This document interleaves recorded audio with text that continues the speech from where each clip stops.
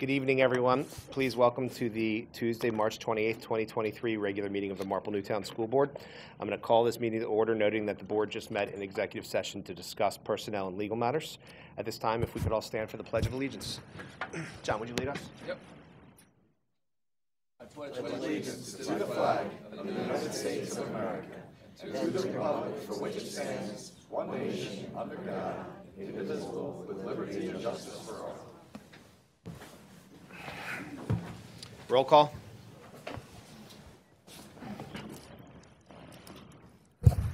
Ms. Alberti. Here.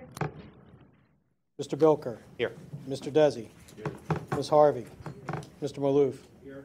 Mr. McKenzie. Here. Mr. Reynolds. Here. Mr. Ciano. Here.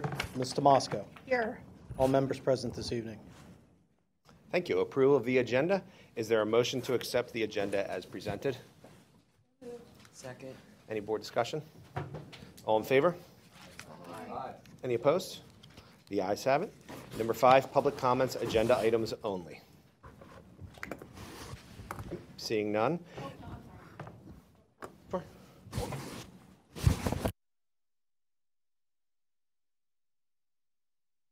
All right, so I'm Justine Lehigh. I'm a resident of Marple Township, and my husband and I have 3 daughters, 2 of which are at Russell Elementary School. Goes back to what I stood up and said at the February 28th meeting, that item number 11 on the agenda states several settlement agreements and tuition agreements regarding students whose needs we could not meet in our district, where by law they are entitled to receive a free and appropriate public education. I had suggested that going forward it might be helpful to eliminate acronyms that the public may not be privy to when posting the public agenda. There was a motion at the meeting, I believe, to fix that so that it does read free and appropriate public education, because some members of the board were not even sure what it stood for. I did not see that fixed in the previous agenda's minutes or in tonight's agenda. That's all. Thank you. Thank you for your comment. Number 6, we are proud of our students and teachers. Thank you. This evening, I just wanted to share that we are really proud of the cast, crew, and orchestra pit for the musical The Addams Family. I know many board directors went. It was really a spectacular performance, spectacular. And the set was beautiful. The kids were terrific. They really, really were outstanding. And I just really wanted to just say we're really proud of them. So that concludes my report. Great. Number 7, commendations. None this evening. Number 8, student representatives report. Matt?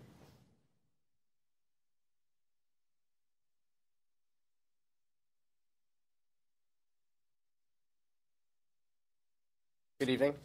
Matt here.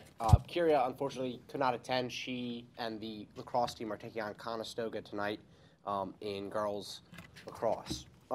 So on Tuesday, March 21st, the Science National Honor Society took a trip to the DCIU campus to help judge the STEM competitions among multiple public middle schools throughout the county.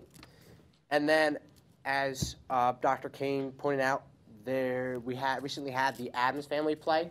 I went. I saw a lot of people there. It was pretty much packed every night from what I heard, and I thought it was very funny. And everybody, all my friends who were in it, they loved it, and it's a great program we have. This week, the Marple Newtown students are helping to host Reading Olympics for various elementary schools in the area. That's happening at the high school. I was there last night helping some of the kids around get to the rooms, and a lot of them are very excited. There's the local Marple Newtown School District schools, and then there are the ones from the surrounding school districts. Coming up will be the annual Murph basketball tournament, which will take place on Friday, April 14th during the day to celebrate Mr. Murphy, who was a teacher at our school.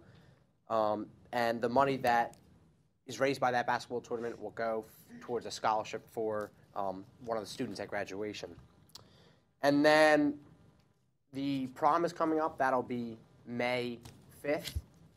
And we're starting to get ready for that. Tickets will go on sale, I believe, the week we come back from spring break, which is next week too. And then spring sports, most of the teams have started and officially in their official capacities. Boys lacrosse won their first game against Great Valley. Girls lacrosse won their first game against Pottsgrove. Boys track and girls track both had their opening meets at the Upper Darby Relays. I believe the girls took second in the 4x mile, setting a school record, and the boys SMR took third overall. Yesterday, there was also the home openers softball. Theirs was scheduled. They won, Mr. Snow, you correct me, 17-2 against Strathaven. And then the boys had a surprise home opener. Unfortunately, Strathaven's field got rained out, so they played at home for their home opener. And then on Thursday, March 23rd, the National Honor Society took a trip to Washington, D.C.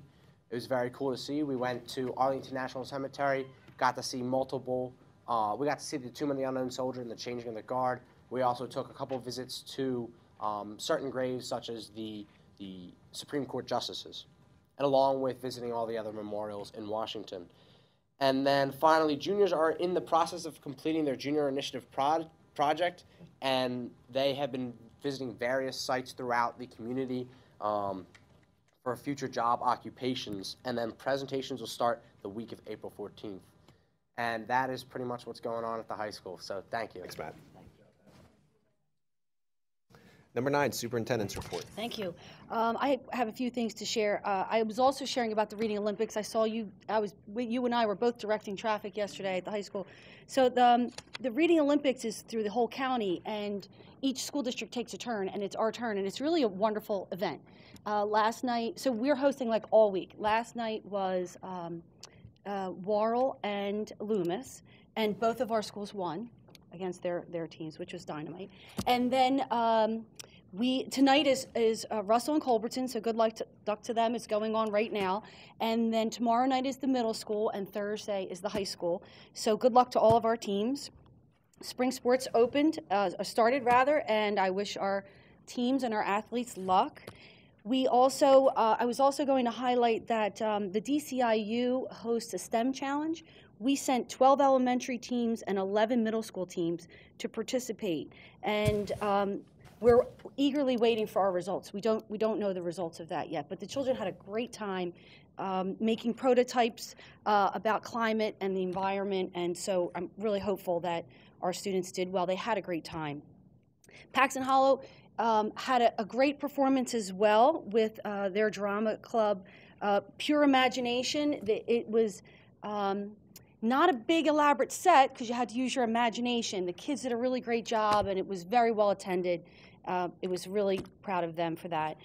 Culbertson is doing a fundraiser for the Ronald McDonald House. They raised $8,300. They raised so much money, they're actually in the top 10 ranked in the Philadelphia region, and they're going to get an award for that. So it's really great of their students and their staff and the families for raising all of that money. Culbertson's also doing their second annual March Madness. It's a lot of fun. They make videos, and the kids, they started out with 16 books. Next week is the last, I think this week rather, is the last week of the championship. And so we'll see who wins the championship for the kids voting. Loomis is doing something slightly different with their March Madness, where for every 15 minutes they read, their principal, Miss Smythe, will have to climb over 100 feet to the sky on the Broomall Fire Company ladder. Don't know if we have insurance for that, Joe, but we're gonna let the kids have fun. So no, in all honesty, it's just a fun way to the kids are really gonna enjoy watching her climb that ladder. And Russell, they're busy with careers. They're learning about careers in 3rd grade, and they're gonna teach the 2nd graders what they learn for their career days. And they also at Warrell, they're doing Cradles for Crayons, which they do annually, and that will be a big success. And Warrell has 2 events for parents coming up, and that's a mini golf 4th grade parent night this week. I went to the mini golf yesterday. It was really terrific. I was with the kindergarten class. They had these little mini putters, and they're adorable. They made them out of Toy Story and Legos. It was really clever. super fun. And they're also, the second grade is going to do a hobby and collection show later on in the week. So good luck to those students.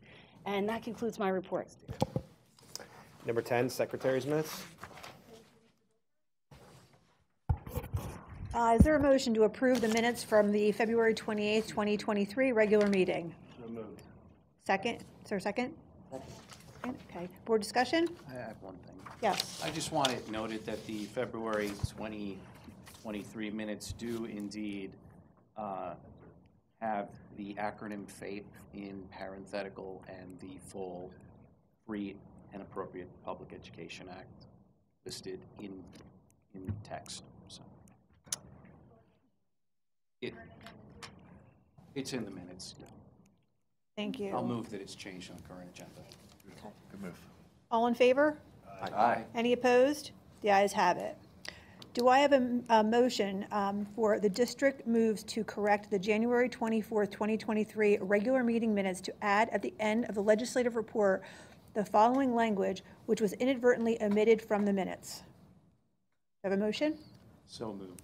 Second? Board discussion? I'll just quickly say this is a part of my report that, for whatever reason, didn't make it into the minutes, so thank you in advance for correcting that. Okay, we had a first and second, correct? Okay. All in favor? Aye. Any opposed? The ayes have it. Number 11, other reports. I'm going to put those five motions together. Is there a motion to approve the other reports, item number 11? So moved. Is there a second? Board discussion on any of them? Sorry, Desiree. Can the minutes reflect the phrase Free and Appropriate Education Act in the last three articles of this motion? Please. If there's no objection to that. No objection. No. Okay, all in favor? Aye. Any opposed?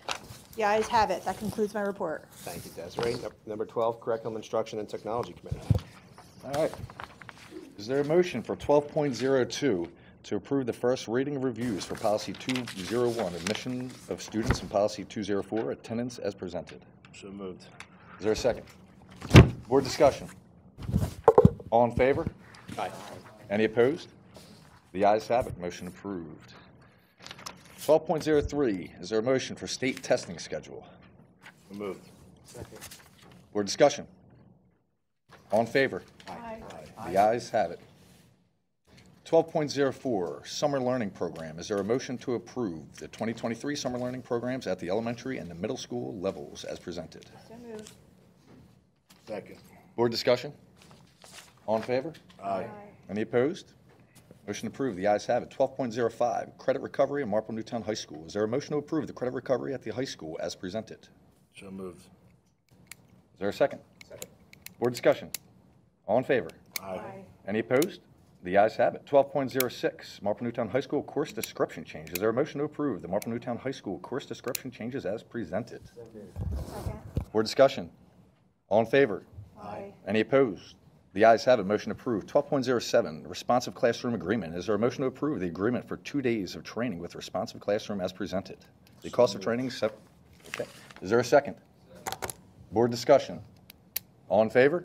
Aye. Any opposed? The ayes have it. Motion approved. 12.08, Star of the Day Workshop. Is there a motion to approve the Marple Newtown Drama Club to host a Star of the Day series? So moved. Is there a second? Second. Board discussion? Sounds wonderful to me. All in favor? Aye. Any opposed? The ayes have it. Motion approved. 12.09, Best Buddy Ball. Is there a motion to approve the Marple Newtown Best Buddy Club to host the Best Buddies Ball May 6, 2023? So moved. Board discussion? I also think it's wonderful. All in favor? Aye. Any opposed? The ayes. Any opposed? Sorry. The ayes have it. Motion approved. 12.10, Immaculata University Agreement. Is there a motion to approve the agreement between Marple Newtown and Immaculata University for dual enrollment offerings as presented? So moved. Second. Board discussion. All right. Any, all in favor? Say aye. Aye. Any opposed? The ayes have a motion approved. 12.11, Marple Newtown School District K through 12 Guidance Plan. A motion to approve the Marple Newtown School District K through 12 Guidance Plan as presented. So moved. Second. Board discussion. The aye, all in favor, say aye. Aye. Any opposed? The ayes have it. Motion approved. 12.12, administrative trips. Is there a motion to approve Looks like we have 1, 2, 3, 4 So motions. moved. 5. 5. Thank you for that. So moved. Is there a second? Second. Board discussion? All in favor, say aye. Aye. Any opposed, say nay. The ayes have it, motion approved. 12.13, some student trips. We have 1, 2, 3, 4, 5, 6 trips we're So voting on moved. here. Perfect. Do we have a second? Second. Board discussion? All in favor? Aye. Any opposed? The ayes have it, motion approved. 12.14, book disposal. Is there a motion to approve the disposal of books from Royal Elementary School as presented? So moved. Second. Board discussion? All in favor? Aye. Any opposed? The ayes have it, motion approved. We got 3 more here. 12.15, Marple Newtown High School Marching Band and Parkas disposal. Is there a motion to approve the disposal of the old Marple Newtown High School Marching Band Parkas? Wow. It's a classic item. Second. Any board discussion? All in favor? Aye. Any opposed? The ayes have it, motion approved. 2 to go. 12.16, Marple Newtown High School Marching. There's a 12.06 as well. Is there a motion to approve the purchase of new parkas of the Marple Newtown High School band So students? moved. Second? Do we have a second? Second. Board discussion? Just wanted to point out that that's item number 12. 12.16? What did I say? Sorry. That's six. Ooh, sorry. Thanks for catching that. All in favor? Aye. Any opposed? The ayes have it, motion approved. 12.10, technology. Is there a motion to approve the finance of checkpoint security? What did I just do, 1.6 that time? Sorry, trying to move it. I apologize. 12.17, is there a motion to approve the finance for checkpoint security firewalls through HP Financial Services? So moved. Is there a second? Second. Board discussion. All in favor? Aye. Aye. Any opposed? The ayes have it, motion approved. And that concludes my segment. Thank you, Mr. Ciano. Number 13, Human Resources and Policy Committee. Mr. McKenzie? Can I get a motion to approve agenda items 1302 through 1313? So moved. Second. Board discussion? All in favor? Aye. Any opposed? Ayes have it. Thank you. Number 14, Budget and Finance Committee. Ms. Alberti?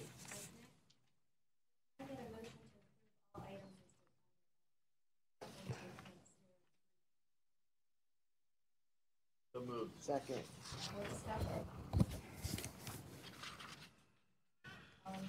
Aye.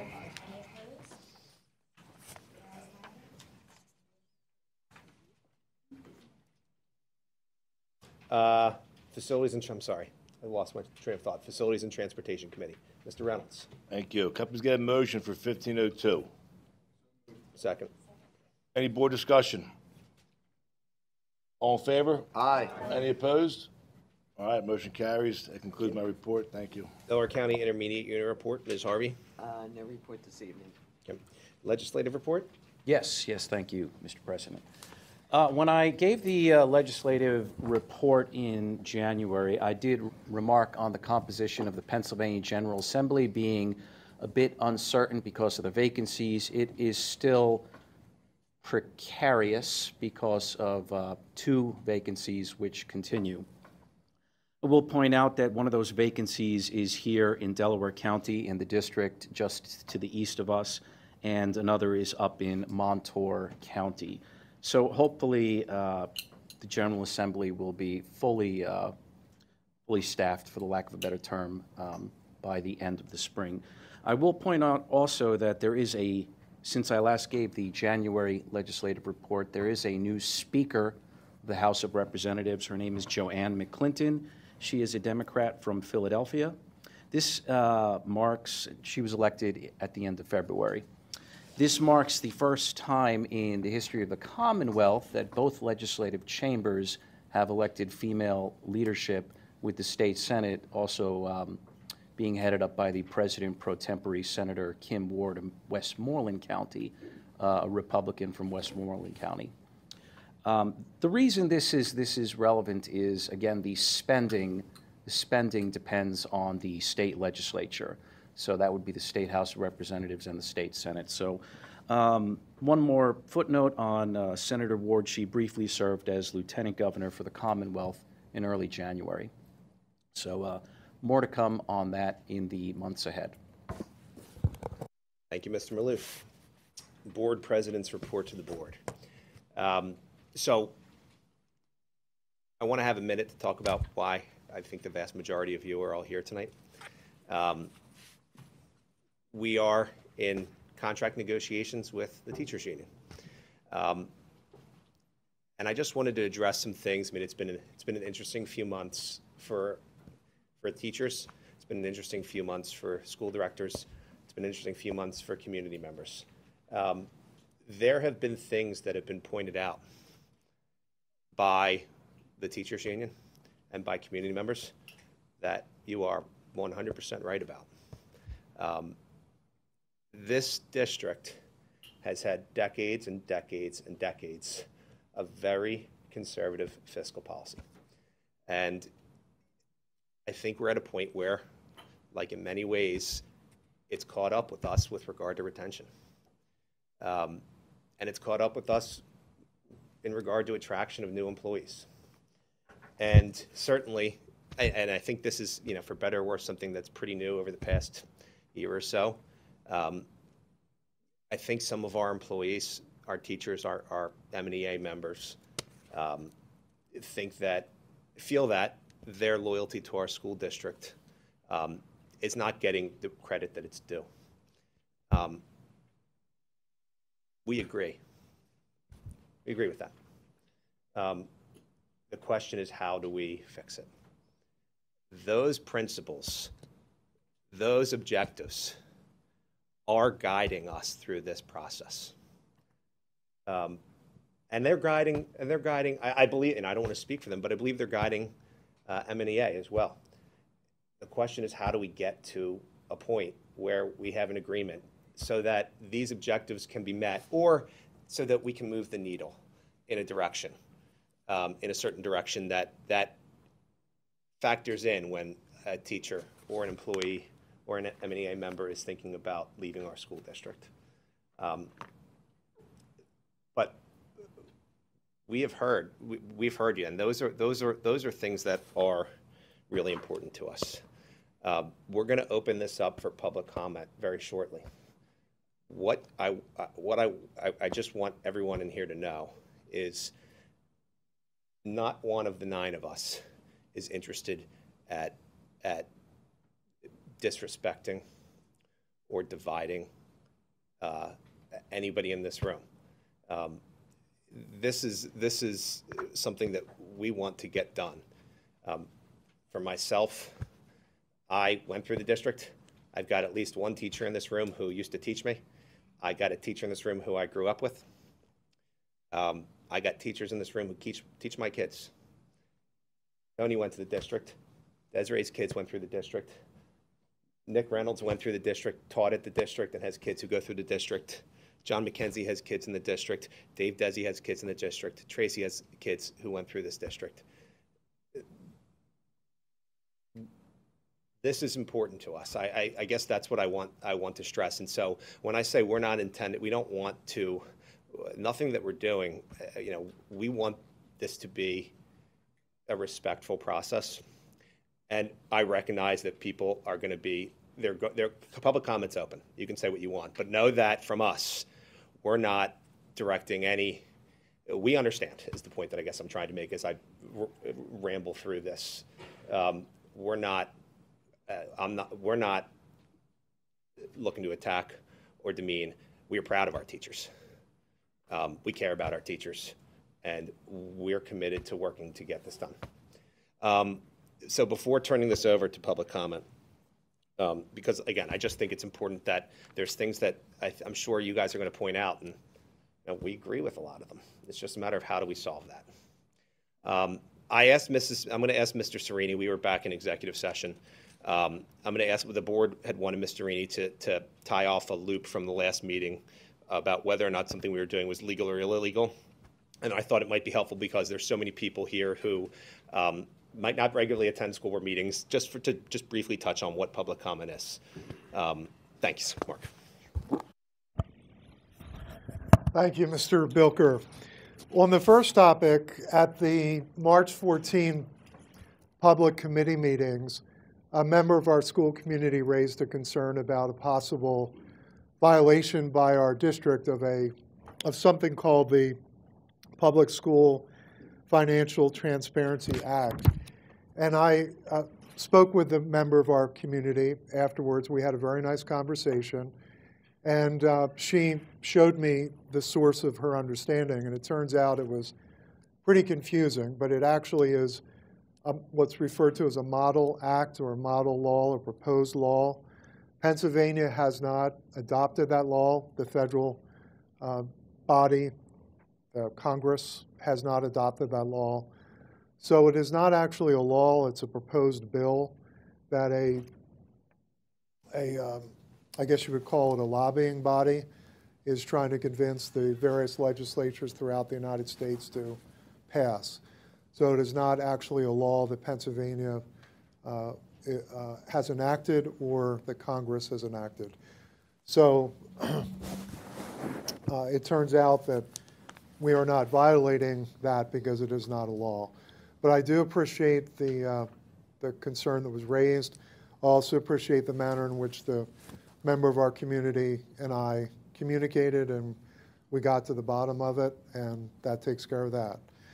The other topic Mr. Bilker asked me to address was public comment. I did make some extensive comments about that last meeting, and I was reminded afterwards by some board members that I am not paid by the word, so therefore I will keep these comments more brief. The law that enables members of our school community, specifically taxpayers and residents, to make public comment at school board meetings is called the Sunshine Act. It's a Pennsylvania law that says that taxpayers and residents of our district have the right to come up to the podium and make public comment. The law specifically says comment. It does not say you have the right to ask a question and get an answer. You certainly have the right to ask a question, but there is no obligation on the part of the board to give you an answer. So it really is a comment session. It's not a debate session. And I can tell you that our board's philosophy is they want to encourage public comment and not get into debate and not to do anything to appear to stifle the comments.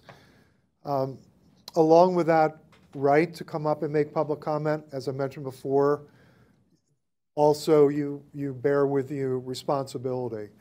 And your responsibility, of course, is not to engage in what is referred to as defamation. And defamation basically means that the comment is attacking a person, it's directed at a person, and you're making a false assertion of fact about that person, either negligently or recklessly or worse yet, intentionally, that damages that person's reputation. So our board's position is that we don't want anybody, including me, to act as a referee of public comment. So we don't, if we hear what we think is defamatory, we're not going to stop the comment, I would say generally speaking.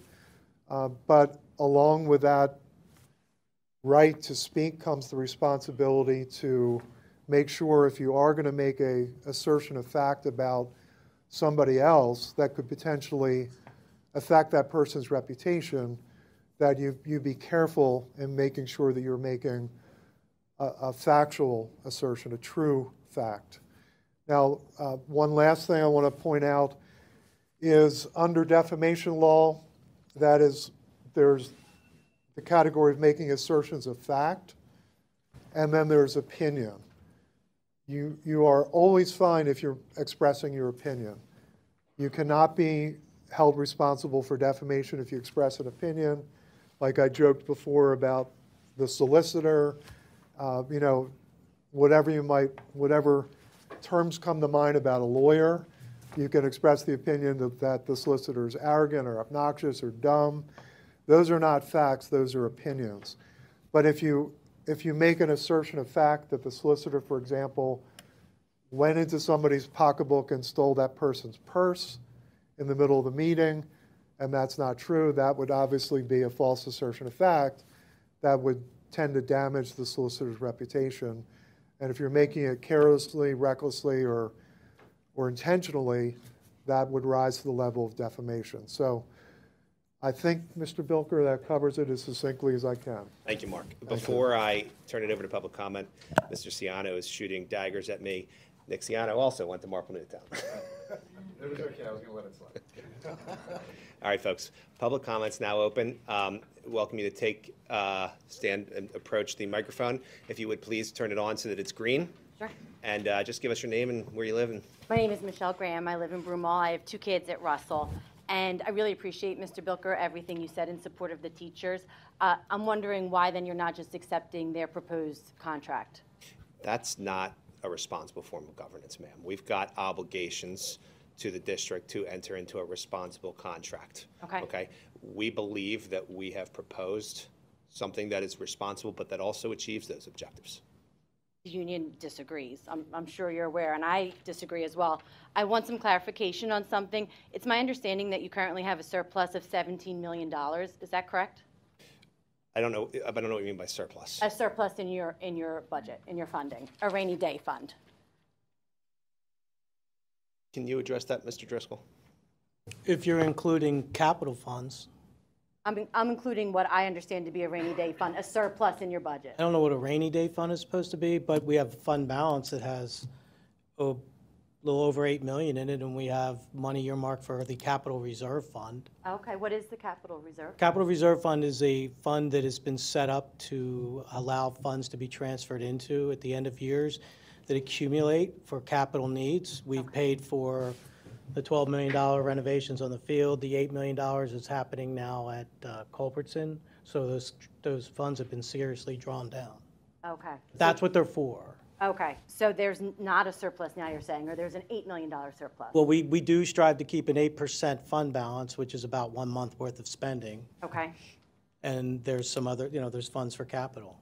Okay, it's my understanding that comparable districts usually have less than $500,000 in their surplus or rainy day fund. Is that accurate or not accurate? I wouldn't be able to tell you that, but I know that there are districts that have quite a bit of fund balance. Okay, and so you're unable to use that surplus to pay the teachers? Well, and again, maybe Joe would be a better person to answer this, but it's one-time money, right? It's not built into the budget. Yeah, I mean, the best way to look at it is probably your savings account, if you would. And the more you draw down your savings for reoccurring expenses, sooner or later it's going to run out. Sure. You have to build, it's about building in reoccurring revenues to match reoccurring expenses. That's why those one-time sources of funds are ideal for capital and the purchase of one-time items, because they're not reoccurring. It's not to say a board couldn't say, look, we need another $500,000 to close the budget gap this year because we don't have enough taxing authority to hit into the fund balance a little bit. This board has done it in the past, not maybe this exact 9, but it's not ideal because you can run into deficits if you rely on it too much for too long. Sure. What is that? I'm sorry. Yeah, no. What does that mean when you say run into deficits? Well, if you fail to, I'm going to just talk about taxes. If you fail to increase taxes, because it's the one revenue everybody knows about, if you fail to keep your revenue keep up with your expenditures, eventually your expenditures will grow past your revenues, and you'll have a fund deficit, meaning you're bringing in less money than you're spending. That's all. When you're running, though, these surpluses in the millions almost every single year, so I'm just looking at 2022 over $2 million, 2021 over $6 million, does that tell you that then you do have money in the budget to spend on important things? Well, what it tells you is that in those particular years, there may be one-time items that happen. There could be systemic changes that happened. You could have one large property sale that brings in $2 million, but it doesn't happen every year. It does, though, happen most years. Is that correct? Well, you do get a very positive variance in most years, yes, because it's much better than the alternative. Sure. Yeah, I definitely understand that. I guess my concern and my question is that to me, as a taxpayer, nothing is more important than ensuring that our teachers are fairly compensated. So when I see a surplus like this every single year, and it's not comparable, so I have done the research comparable to other districts, you are running a surplus that is far greater than neighboring districts. I'm wondering why we're not using those funds to buy into our teachers, which are more important, I think, than anything else you guys are spending money on. Although we appreciate all of the things that are happening in Marple. We love the fields. We love the schools. I don't think they're going to make a difference if we don't have teachers in the classroom teaching our children. Thank you. Thank you.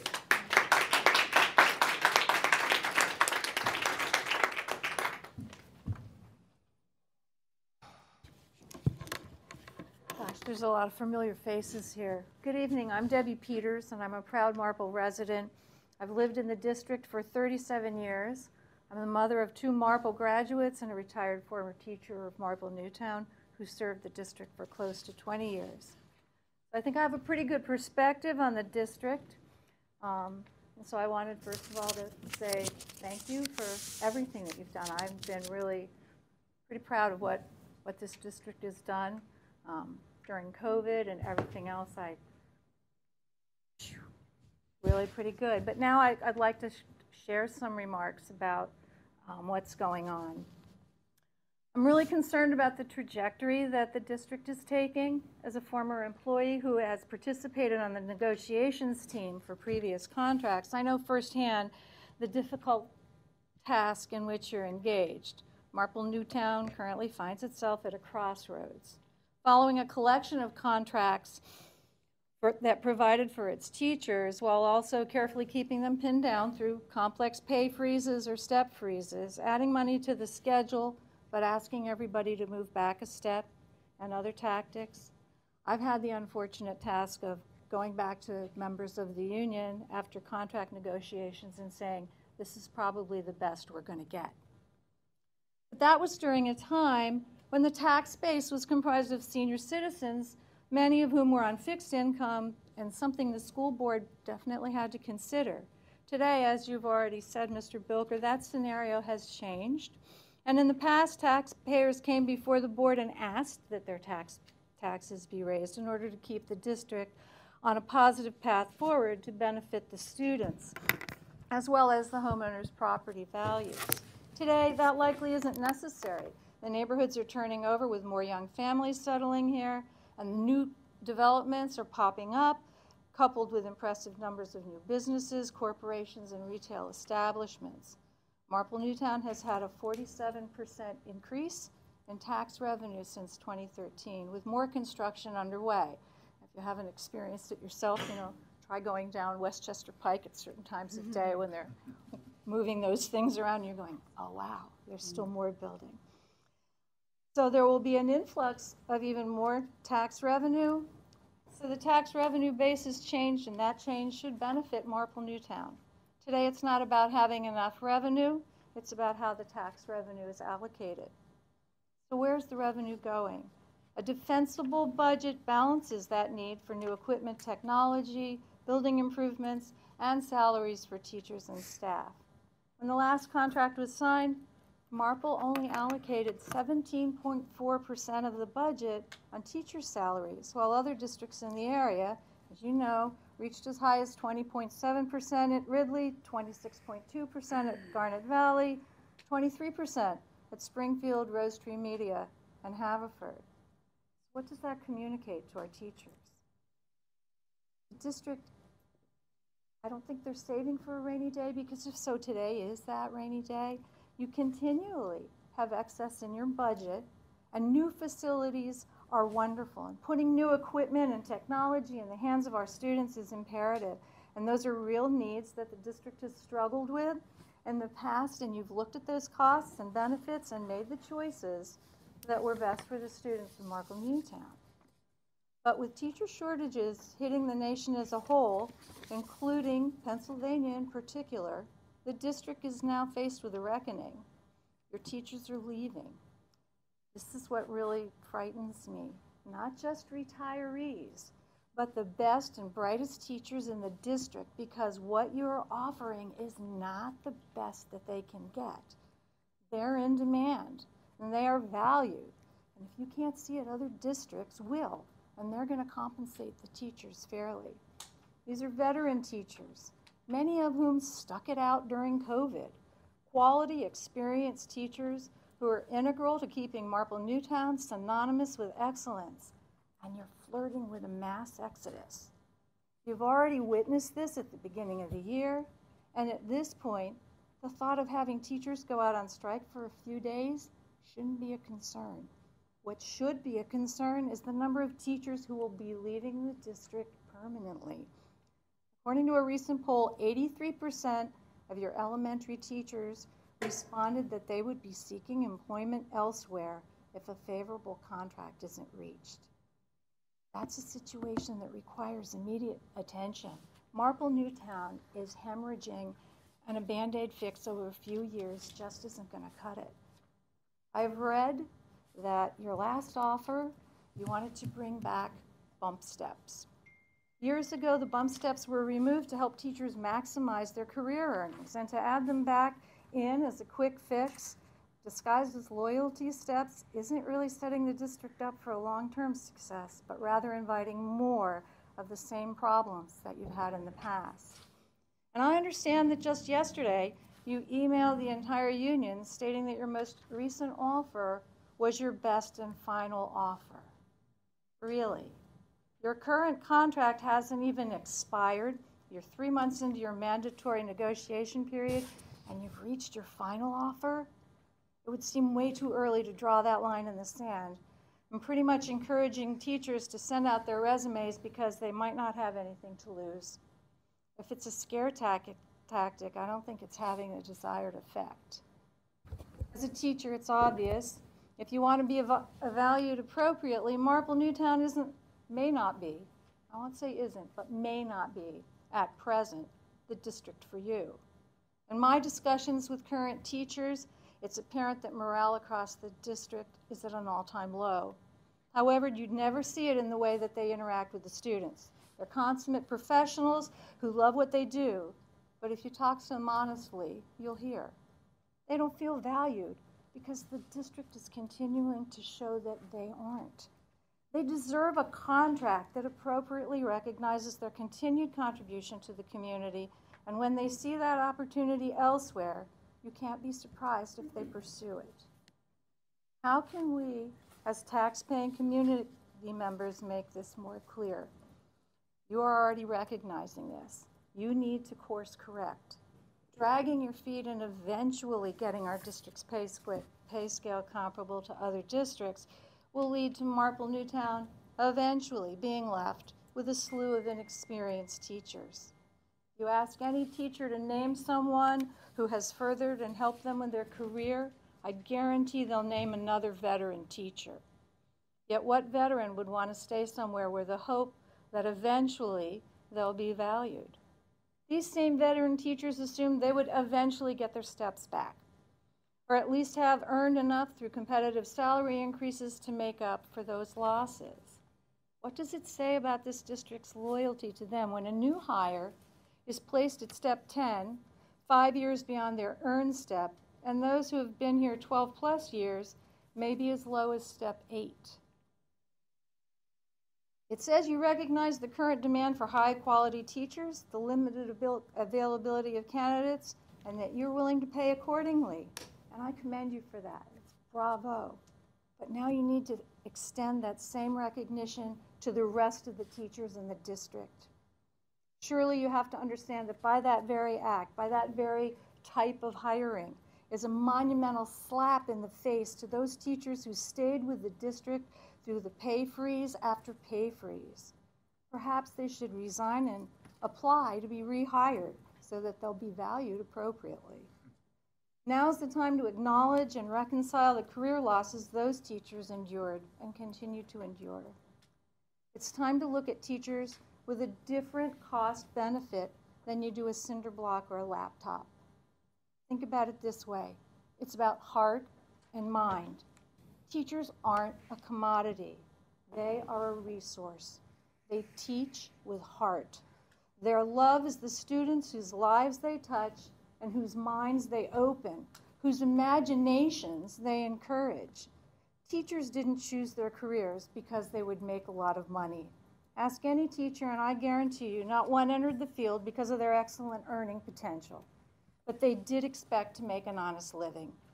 The riches they reap are in the students they teach. Invest in our students' future. Invest in their teachers. You have the dollars. It's time to do the right thing and decide with your hearts. Thank you. Thank you.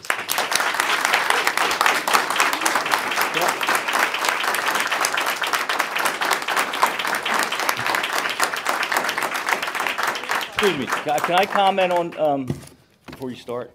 Sure. On the bump steps? So I'm fairly new at this, and I was curious about that. And, I'd asked Mr. Orwig to get some information from surrounding districts. And I have here at least 4 from Radnor, Haverford, Springfield, and Wallingford, Swarthmore, that all, it's not uncommon to have bump steps in the salary schedules. Basically, to me, it's a significant increase on the higher end of the salary scale, which does address the people that have been here the longest. So I don't know, what else that means, but it's not an uncommon practice. If I could respond, Mr. Desi, I think the concern there is when you weight the bumps at step 16 or higher, those are individuals that are going to stay anyway. What we want to do is make sure that teachers are retained and come through our district. So when I look at those groups that have bumps, I'm still seeing starting salaries $3,000 to $5,000 less, max salaries $7,000 to $16,000 less. The freeze is causing career income losses of $40,000 to $150,000. You can't expect people to stay if they're not going to be compensated fairly to their peers. And the way you look at your peers is by surrounding districts. I'm not talking about private schools or places on the main line that have astronomical taxes. I'm talking about places like Haverford and Springfield, Rose Tree Media. New teacher certifications have dropped 70% in the past decade, 25,000 to 7,600 annually. When you're in business, and I'm not a teacher, I'm in business, that means that demand is high and you have to pay accordingly for those teachers to keep them.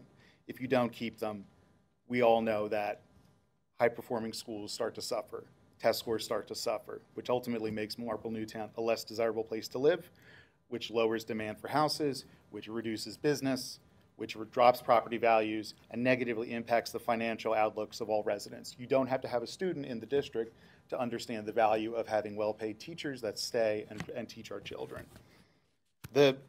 We've talked about opinions and we've talked about facts. When you look at the public audit reports, these, just because they're being shared by folks on social media and by hand does not mean that they're not true. The overages are true. Over $2 million in 2022, over $6 million in 2022. When you look at the percentage of the overrun that in the instructional budget versus actuals, you have numbers in the 20% to 40% that are directly caused to being under budget in instructional budget. That's money that was going to go to the teachers that for one reason or another, we don't have that information, has not gone to them. Ultimately, at the end of the day, what we're talking about is surpluses going back to the teachers that need them, right?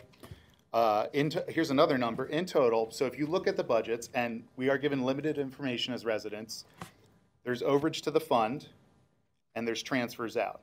If you total overages to the fund as well as transfers out, which remember are, as far as we see on the budgets, are not part of any budgeted items in that calendar year, you look at from 2010 to 2022, a total of overage of $55,776,332 in the past years. When you're looking at contract negotiations and the difference is $1 million or $500,000 between the two fixes, or $2 million, that's a fraction to keep our teachers here. Let's talk again. One last thing I'll close with. Let's say that the board decides, no, we need every single cent of that surplus money. What's that going to cost taxpayers? If the union's proposal is $2 million, which would be below a traditional union proposal of this size, and historically, what we've learned in our own research of $3 million, it equates to pennies a day. Let's say you have a house that's worth $500,000. Your taxes could be increased if not a penny goes from the surplus of $60 a year. That's less than $5 a month. Take my Netflix subscription so that we can pay our teachers. Thank you. Next. Thank you for your comment. There was obviously a lot of subjects covered there, and I just wanted to touch on one. It's not. I don't expect you to come back up and debate it because we said that's not what we do. We can talk about it later if you want. But one of the things you talked about was you talked about the starting salary and the max salary, right? So we talked about that too. We want to address those things. If you want to address the max salary, how do you do it? Okay, that's how do you do it? If you want to make a max salary competitive with the school districts that Dave mentioned or the school districts in the surrounding area, how do you do it? That's all. We'll get to it. It's things that I want, as you guys are talking to the community. No, please. Yeah, no, All right. I appreciate the point, right? Because max salary is important for retention. But this is not an isolated incident. We're talking about years of freezes and years of, to the board's own points, overly conservative teacher spending. So we are. So I agree. Right. I mean, I don't know about very conservative teacher spending for decades. That is accurate, and we are here after, like I said. I didn't mean to interrupt you, by the way. No, of course, no. We're here because all of a sudden, this is the past year. Lower Merion opens up a new middle school, and people are flying all around. And again, we've talked about this before, but Lower Merion's just an outlier in everything. I think everybody will pretty much acknowledge that. So there's a lot of points that you guys are making, and we're not saying you're wrong. Of course, yeah. It's a difficult situation. We want to fix it or get it right tracked. Okay, that's all I wanted to point out. And I sincerely hope that the sentiment that you're projecting to the board is happening at the negotiation table. So thank you so much for your time.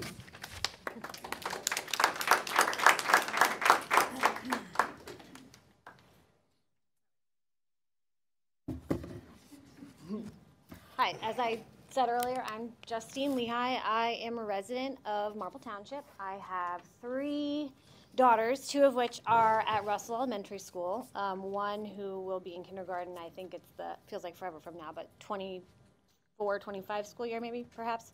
And just to touch on that kind of lightly, knowing that I have a few years before my youngest reaches Russell, thinking about the fact that she might not have the teachers that we love so much right now.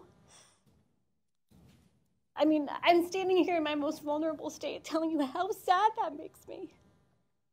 So sad. Just commenting on your very conservative teacher spending in the past, and it's decades and decades that we have to fix. You have the ability to be that change. You have it. Not you specifically. You all have the ability to make that change. I did want to also comment directly about the bump steps. I've learned a lot about bump steps over the past 24 hours, I feel like, because it was something I hadn't heard of before. But at one of the last meetings, it was stated by the board that they did not want to pay one group of staff more than another, that they wanted it to be fair across the board. I'll tell the community that a bump step is not fair. It is not fair across the board. It is taking one portion of teachers and giving them more money than the rest. That's what a bump step is. It's a Band-Aid over a large wound. So I knew I wanted to get up here tonight, but with so much to say, I really didn't know where to start. But I did want to quote some things that I read directly from teachers who do not teach in our district, but have heard what's going on in Marple Newtown. To quote, "When I was looking for teaching jobs, Marple was significantly less than other districts, like laughable. Laughable is what this person said. Where I teach, all of our new staff are from Marple." I reached out to this person because I did want some clarification, and she did clarify. Not all of our new staff are from Marple, but it feels like every time we have a new hire and we find out where they're from, they say Marple. They're leaving Marple to come to other districts, which I think we've all heard speculation, but it's happening. Another comment that I saw that was completely unsolicited by anyone here in this room was from someone who lives in a neighboring district who does not teach in our district and said, "As a teacher in the next district over, thank you. I've heard what is happening to Marple Newtown teachers right now, and it's terrible." So what that means is that teachers in other districts are aware of what is happening. The community is aware of what is happening. And I'm here not to tell you guys, because you guys know what's happening, but I don't think the community does, and they need to hear it. So from the perspective of a parent, My biggest question to you guys is this. Clearly, we're already starting to be known as a district that does not pay well. The word is out. We don't pay our teachers well. How are you envisioning this district being able to hire and keep good teachers? If it's already out there that we can't do it, we're not going to get those teachers. We're not going to get them. We stand up here raising our concerns, and we're not doing so out of speculation. This is real life. This is happening. We're not speculating that these things might happen if things don't go this way. It's already happening. Our teachers are leaving, and they're going to continue to leave for other districts where they feel valued and appreciated and where they will receive fair pay. I've spoken to teachers. I've spoken to the community members.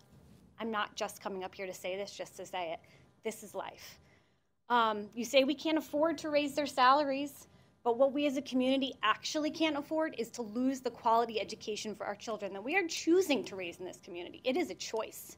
We also have the choice to leave and go to other districts where we know that the township cares for the teachers. If we need to pay competitive salaries to new hires, how in the long run is that more financially responsible than paying the teachers we currently have? If we have to pay and we say we're going to pay this exorbitant amount of money to get these highly qualified teachers, in the long run, that's going to cost us so much more than just giving the teachers what they deserve now. Let's keep the teachers that we already have. From the perspective of an educator, I'm also a special education teacher. I'm not just a parent in the community. I have a master's plus 30. I have 15 years of teaching experience in the field of special education. After everything I've seen and heard over the past few months, if you asked me if I wanted to work for Marple Newtown, no, I don't. We hear your word. I hear your words. We hear your words. Now it's time to show the community and our teachers that you mean them. It sounds cliche, but if you're going to talk the talk, you've got to walk the walk. Otherwise, the teachers, they're out of here. Thank you, ma'am.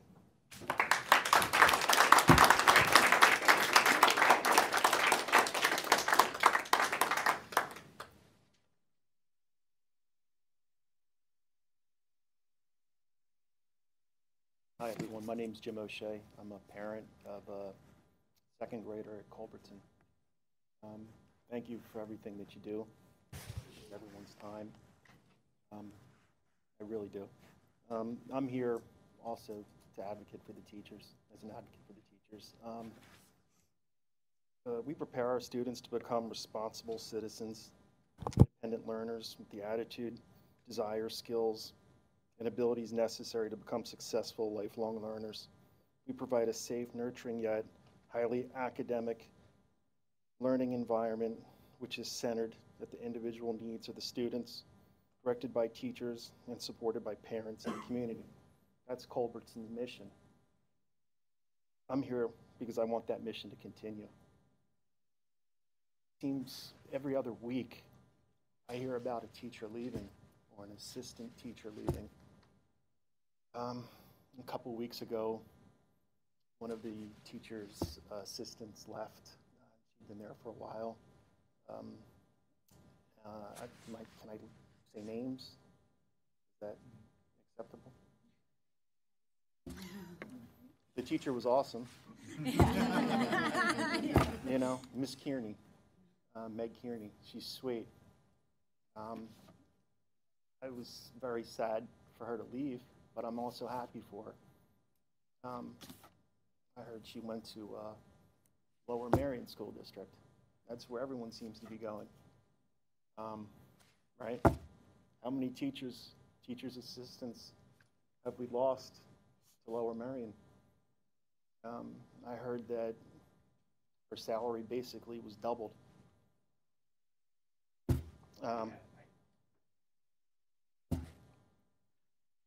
Everything you're saying, I appreciate. Just, we have no ability whatsoever to catch Lower Merion salaries. And the teachers know that. I know they they're don't. expecting to catch Lower Justine, Merion. I'm sorry, Justine, but just, That's the other thing. I'm just saying it because he brought it up. I don't expect, or I don't know what I'm not a teacher, like I said, I'm a parent. I don't know what they think would be acceptable, but I was looking online and I saw that a posting for a full-time permanent special education teacher with an associate's degree is $19,000. I know, it's a teaching Oh, assistant for Miss Kearney's position. That's what, $380 a week, give or take? After taxes, retirement, benefits, what's that leave you?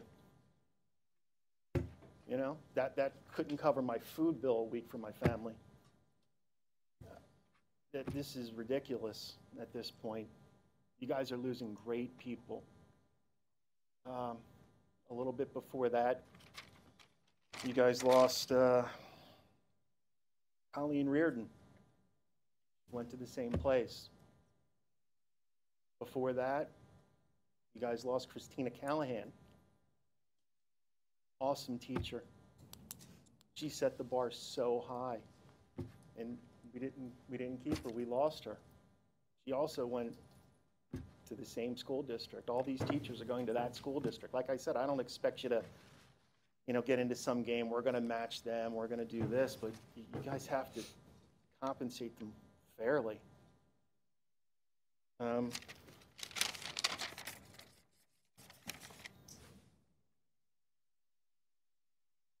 I just don't understand the starting salaries. Young lady back there mentioned the budget was 17.4% for teachers currently. Is that correct?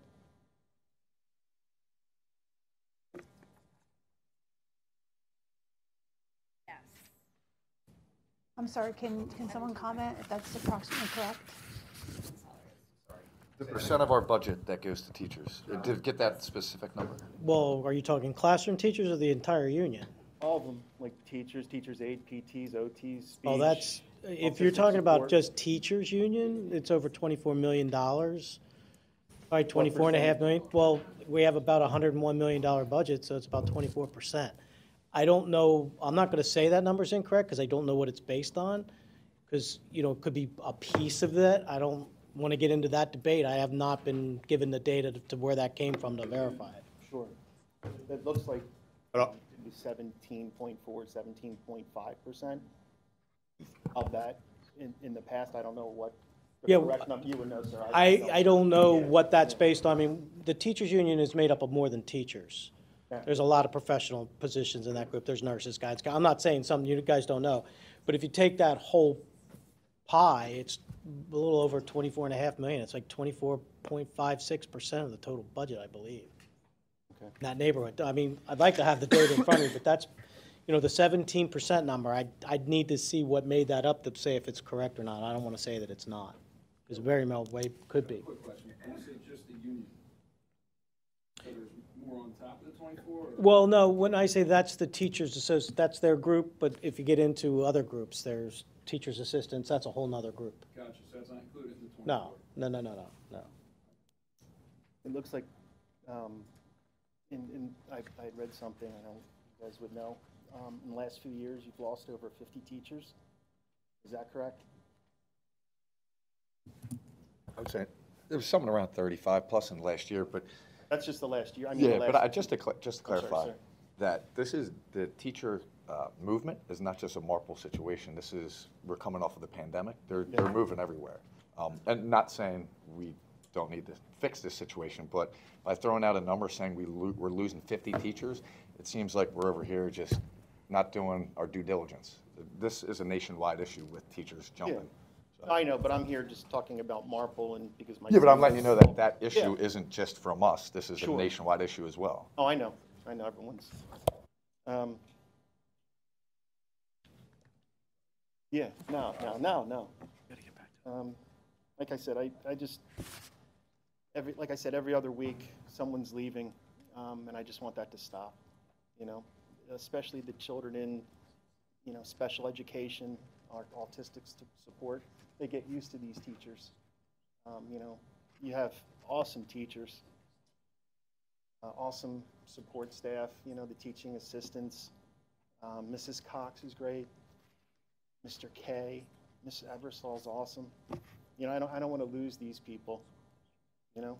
And I like I said, when I heard she left and basically doubled her salary, it's just, you know, like I said, I'm sad to see her go, but I'm happy for her. So, thank you for your time, everybody.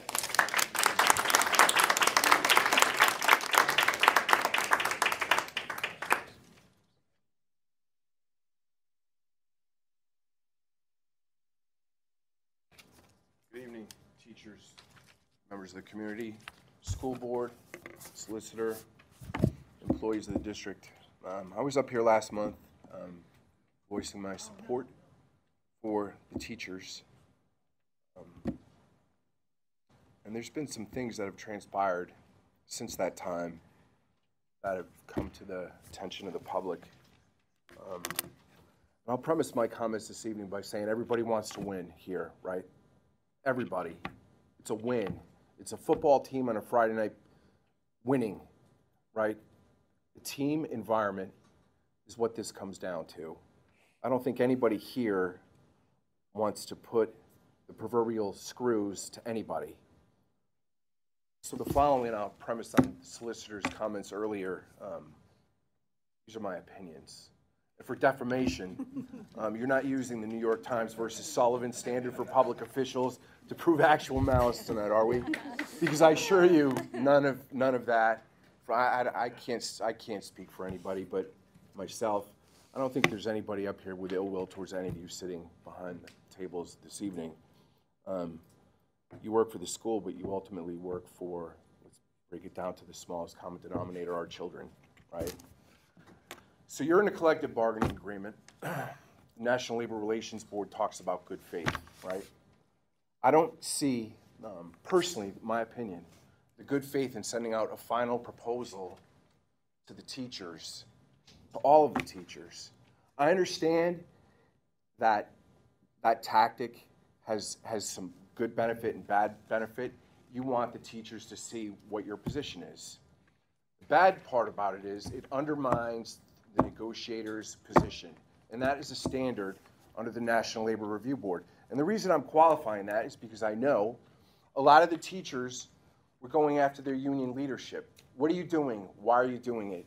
Why is this? You're messing up. What are you letting these people do?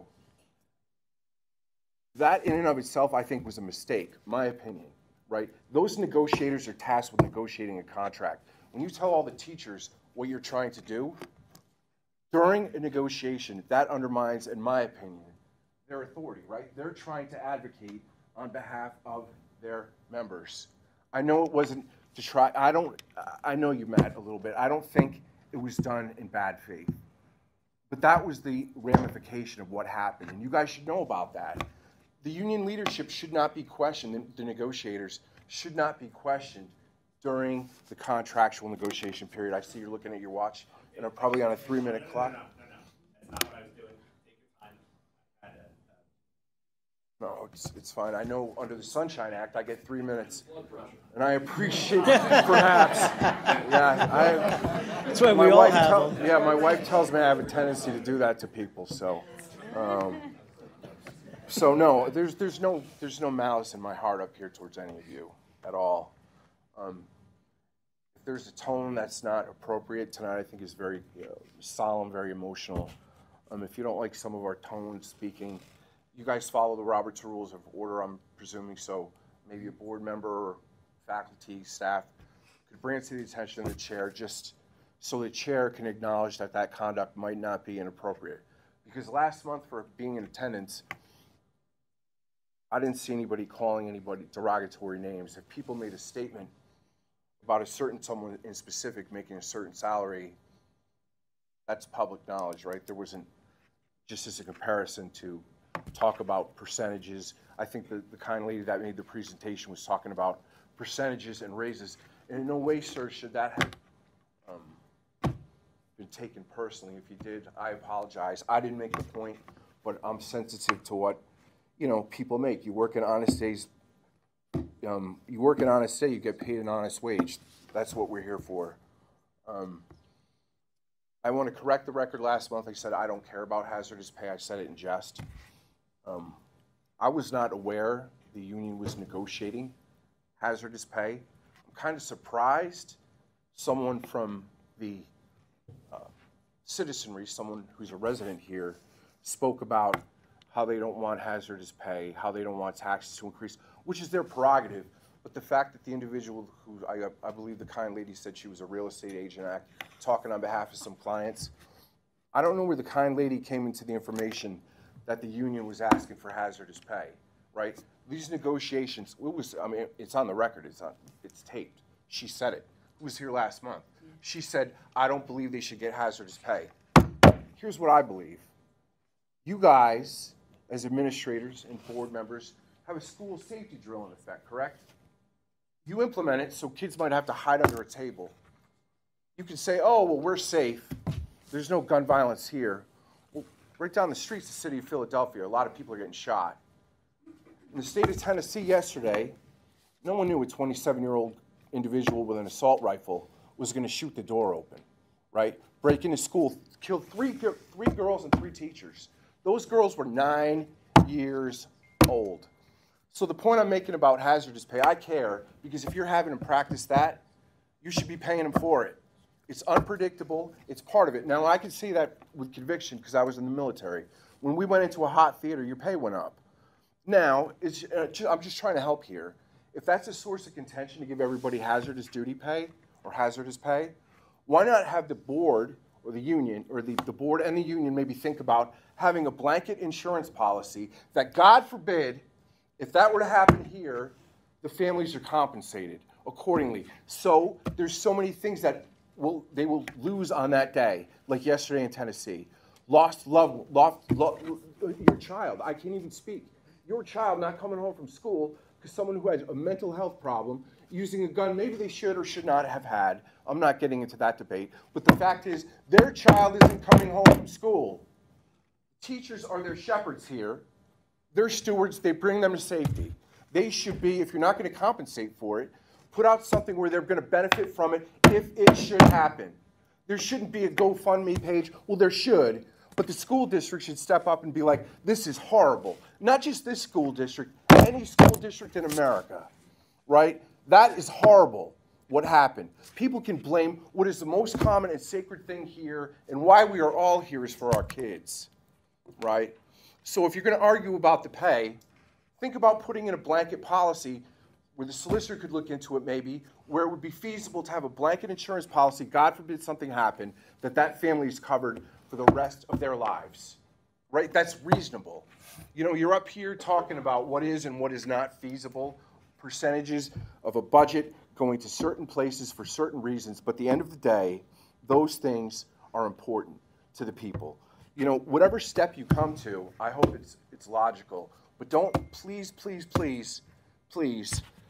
let's not talk about, final. Let's keep open doors, open channels. Let's work together, right? Let's consider that under the law in Pennsylvania, the school code is incorporated into that contract. Let's do due diligence, take a look at the code, and see what it is we need to put in to protect the needs of the teachers. That is the fundamental interest of democracy, of union negotiations, of school boards, and who we are as a society. Thank you for your time.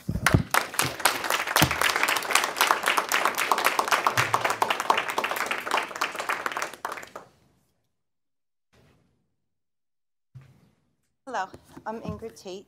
I live in Newtown Square. Thank you for your time. Now that we know that there is money in the budget, would you say yes to fixing the steps and raising the teacher salaries equally across the board, like you mentioned at the last school board meeting? You said you didn't want to do it in different groups.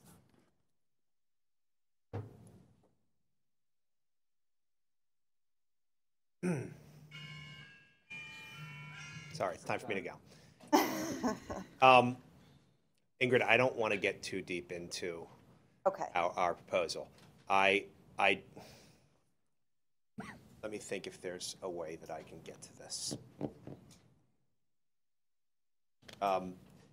I believe that there are reasons why we need to make adjustments to a number of different areas to support retention, attraction, and the loyalty of our members.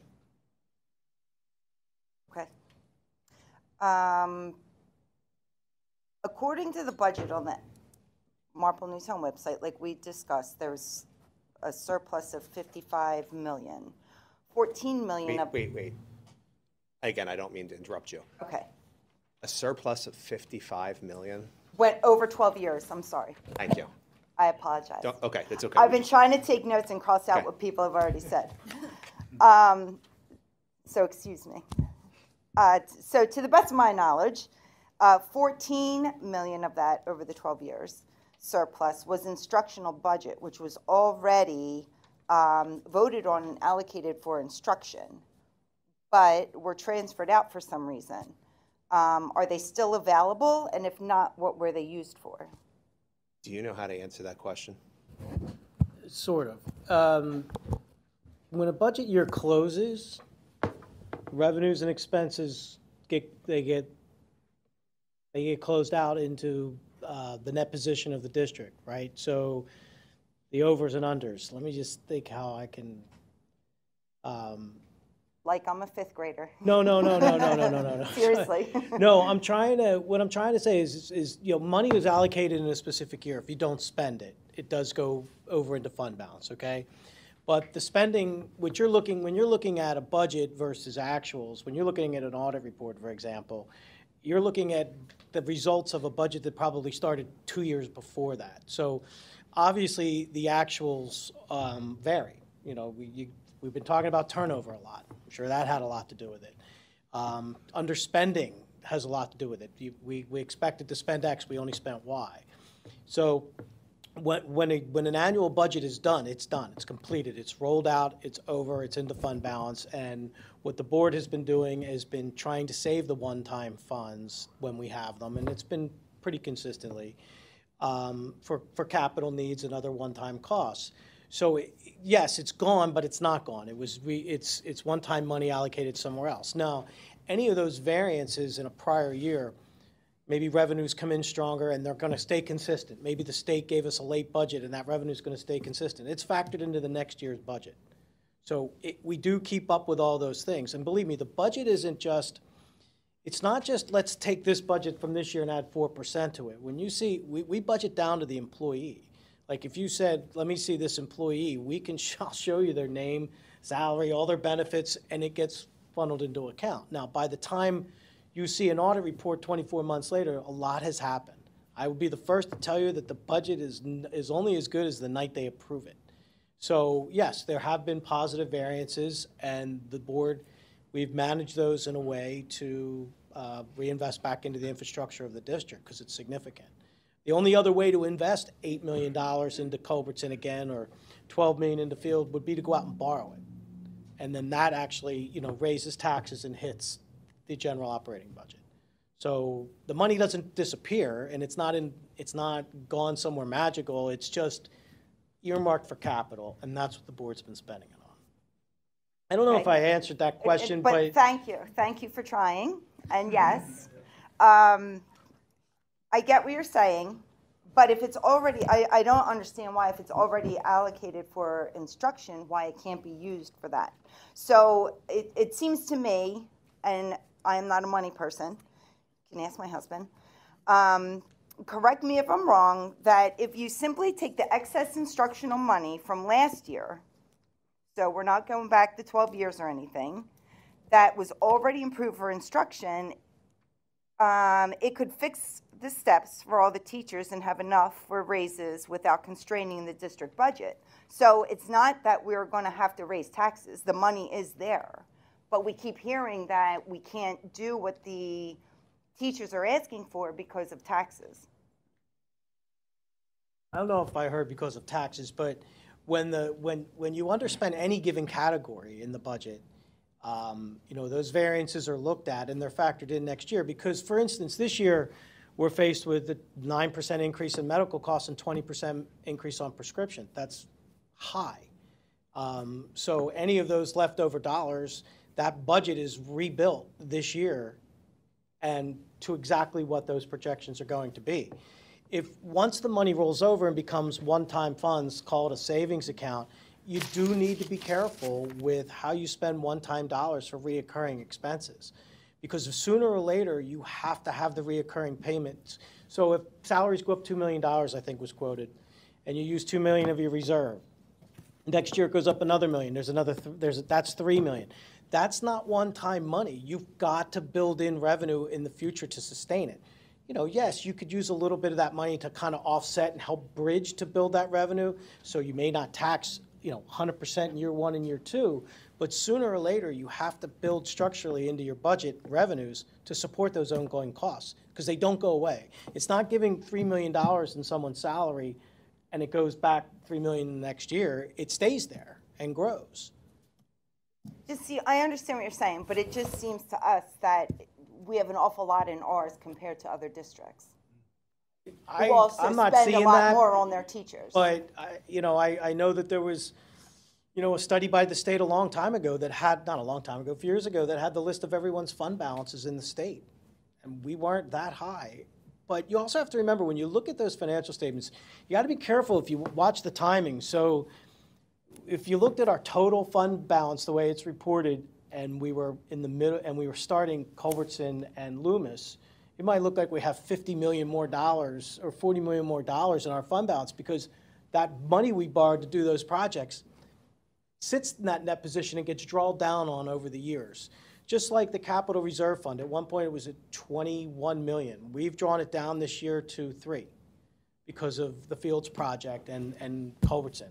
Now we'll probably put some more back in there, so we, because we have other projects that the district needs. I'm not saying that, a balance of priorities is an easy task, but there is a balance that we have to address building needs, we have to address salaries, we have to address benefits. There's a lot that has to be addressed. And we have a financial responsibility to keep a certain level of equity. It helps our borrowing costs. We have a high credit rating in the district. So there are just certain things that keeping fund balance is good financial practice. I do want to jump on one other point, and this is just factual, and that is that, when we're talking about taxation, this isn't, it's not like, it's not intended as like a looming threat. We have raised taxes last year, and I think the year before, and the year, this is not like, we haven't strung together 0% increases in the row and then are saying the sky's falling. We have been raising taxes because of whatever the situation we were in that particular year. It's not something that any elected officials love to do, but we have done it. So I just wanted to, as we're saying, there's a suggestion you don't have to raise taxes this year to balance to do this. I don't think that's going to be true.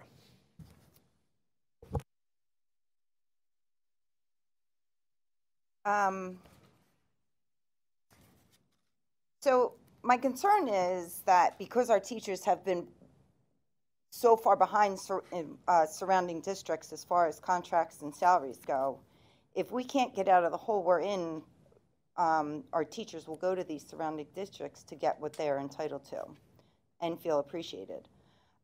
This will be at the detriment of our students' education.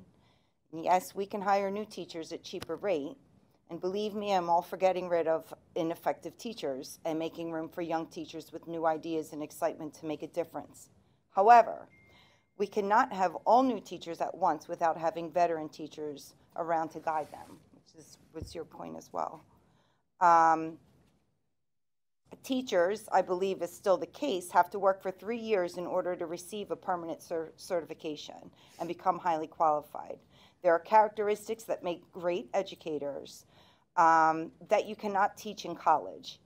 We have many teachers with these characteristics.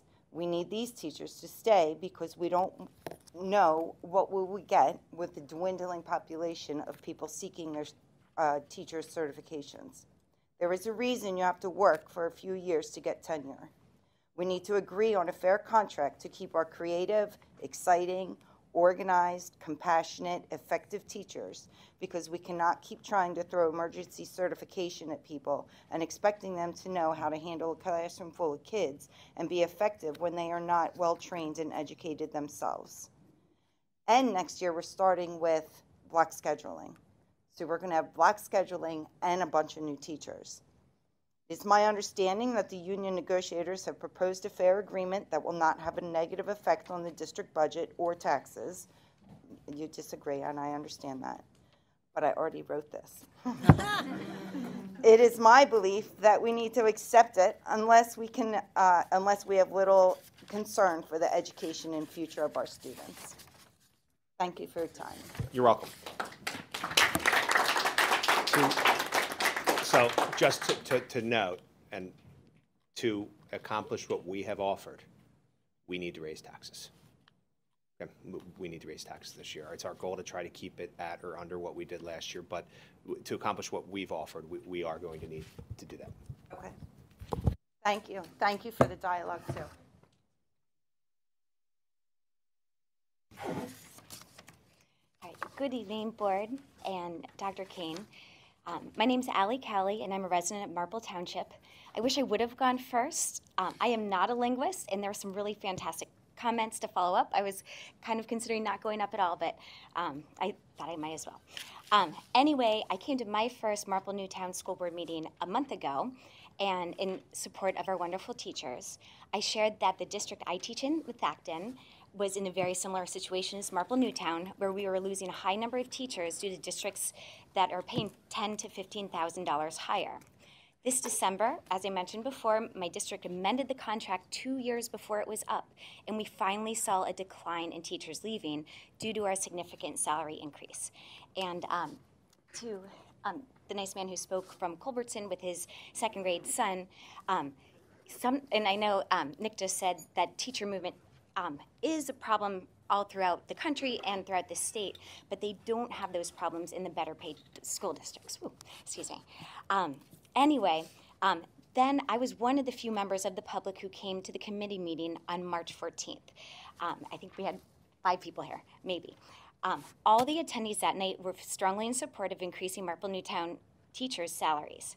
Although there weren't many of us present, we had a lot of back and forth conversations with the board members. It was really nice to hear the dialogue.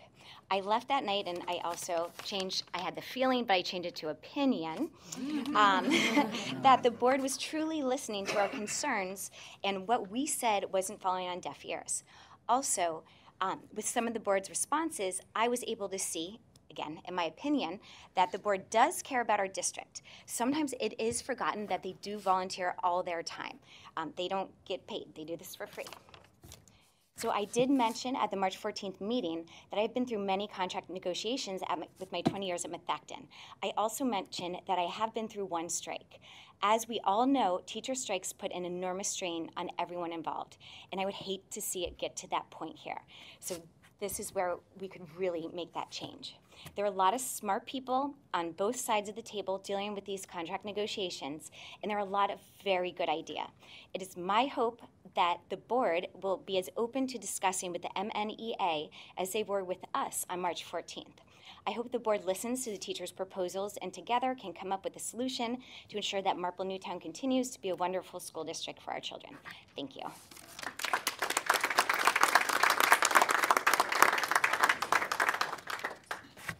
Hey, this is Michelle Graham again. I have a follow-up question. Did you present your best and final offer?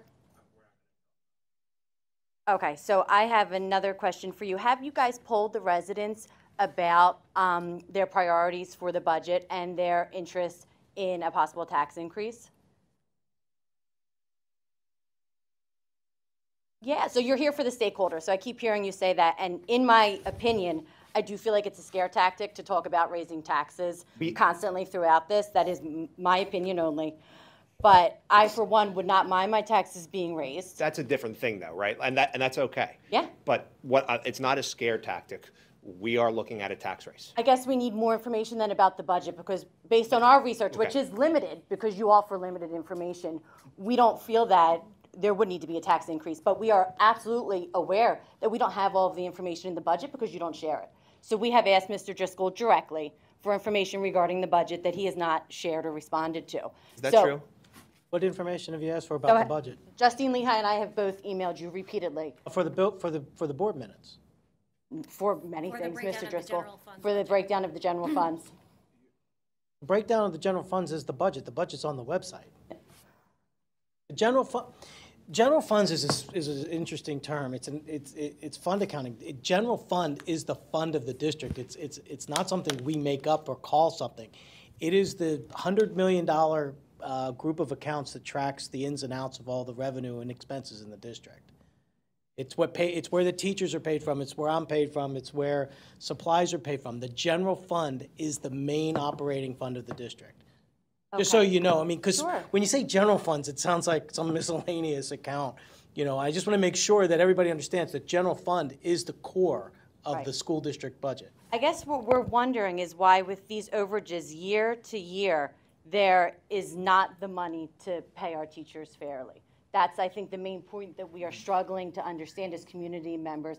And I would love a detailed proposition or feedback from you as to why you are operating with such a large overage every single year when we are hemorrhaging teachers to neighboring districts, while you make more than any other business manager in the state of Pennsylvania.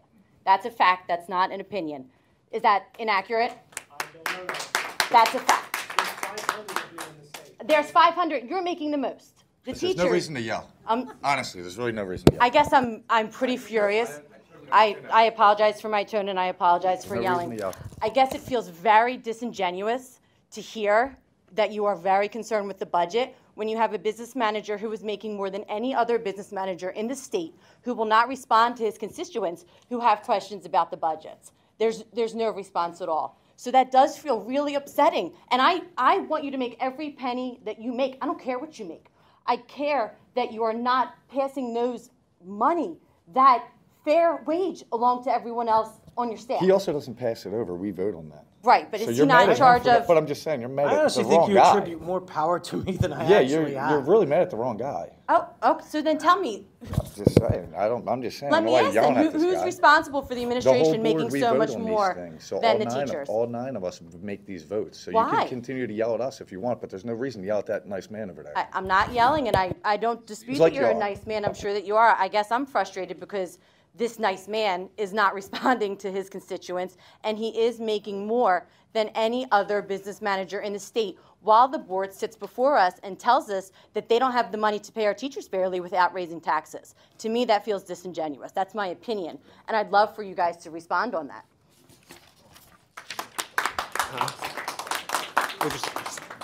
I'm sorry. If I may. I'm sorry. Just a point of clarification, if I may, in regard to the kind lady's comment.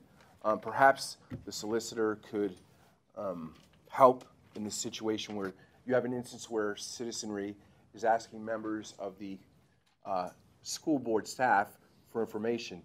Perhaps the solicitor could come forth with something that's permissible under the NLRB, because that's one of the requirements, is to provide the unions, or in this case, under the collective bargaining agreement, to provide them with relevant information that they ask. I know you're a citizen, correct? Correct. That's a great thing to be. Absolutely. But for some of the union folks that want that information, it's permissible to ask for it, right? But to provide for it, if you need direction, perhaps you could consult the solicitor, because it should all be transparent and open book. If the solicitor concurs with my assessment. You can answer. Yeah. I'm just saying. Okay. Yeah, As do whatever he wants. as I've mentioned before, although I'm the main lawyer for the district, there are 2 areas I do not handle. One is special education, the other is labor negotiations. So the district has special counsel for labor negotiations. So I am not qualified to speak to what information that the union leadership is entitled to. So that would be something that would, if the board would like an answer, would have to ask its labor counsel. But I can speak to what members of the public are entitled to. And I have mentioned this before to some members of our community. I mentioned one law, the Sunshine Act. The other law is the Right to Know law. It's really not a aptly named law. It's deceptively titled because it really doesn't give us members of the public the right to know everything. All it does is give us the right to make a request for public records of the district. And public records could include financial records, but there are also a whole bunch of exceptions or exemptions for what is considered to be a public record. So if any member of the public wants to obtain a financial record of the district, all it needs to do is follow the process under the Right to Know law. And that's up on our website, and there's a form you fill out, and there's a process you go through, and if you're entitled to the public record, you'll receive it. If the district believes you're not, then there's an appeal right. So the members of the public have the right to get that type of information through the right to know process. Just one more comment, if I may. I know there's, as I mentioned before, I've been in your position before as a member of the public. My boys go to a Delaware County Public School District. I've been in your seat before as a member of the public. And I know we feel like we're taxpayers. We contribute to everybody's pay. But I think we have to take a step back and understand that, as our board member here pointed out, the district is governed by a school board. That's the governing body of the institution. It's not the business administrator, it's not the superintendent, it's not me as solicitor, it's the school board. And I think someone mentioned earlier about business perspective. I think the gentleman left, but he has a business perspective, a business background. Can you imagine? He's right there. Oh, there you are. Okay, I'm sorry, I didn't see you. See you again. But I'll just close and I'll stop taking up more time. But just inviting us to take a step back and imagine what it would be like if every member of the public had the right to make a request of the business administrator directly for information. That business administrator would never get his or her job done. So that's not how it's set up. That's not how the process is set up. That's not how school boards want to govern their limited resources. Another quick thing that I'll speak up again, forgive me for going on, but on our agenda tonight was a very large real estate tax assessment appeal settlement. The person who deserves credit for that is our business administrator. If you are trying to decide what he is worth, it's not only the budget, it's also all the money he saves our district and all the revenue he brings into our district. He is the one in charge of real estate tax appeals.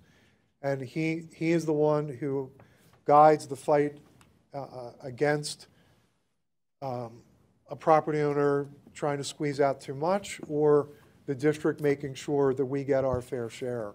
So please evaluate his worth according to everything that he does. That is my 2 cents, but I thought that I should speak up and point that out. Thank you, Mr. Bilker.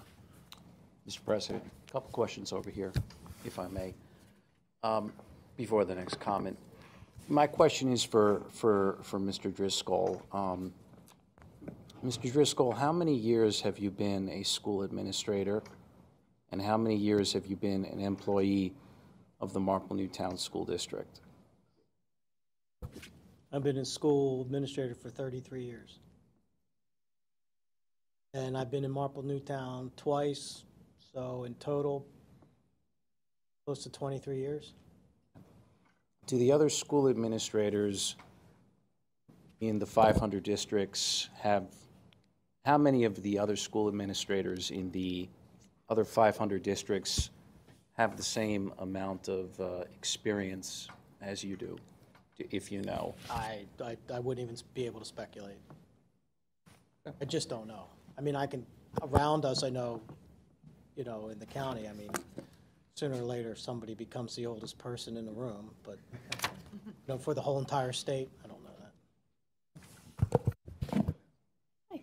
Hi, I'm Nancy Campo-John. I have lived in the district for over 32 years. I worked at Paxton Hollow Middle School for almost 10. I taught some of your children. I worked alongside some of you, sitting in front of me and sitting behind me. I worked with some extremely highly qualified teachers and administrators with a lot of integrity, a lot to bring to our students, past, present, and hopefully future. I just want to kind of get us back on track. A lot of people spoke much more eloquently than I can. I did a little bit of research about our mission statement, the district mission statement and core values, and taking a piece of it is we are dedicated to recruiting, retaining, and revering highly qualified staff as a means of providing rigorous educational opportunities for all students. We need to pay our teachers.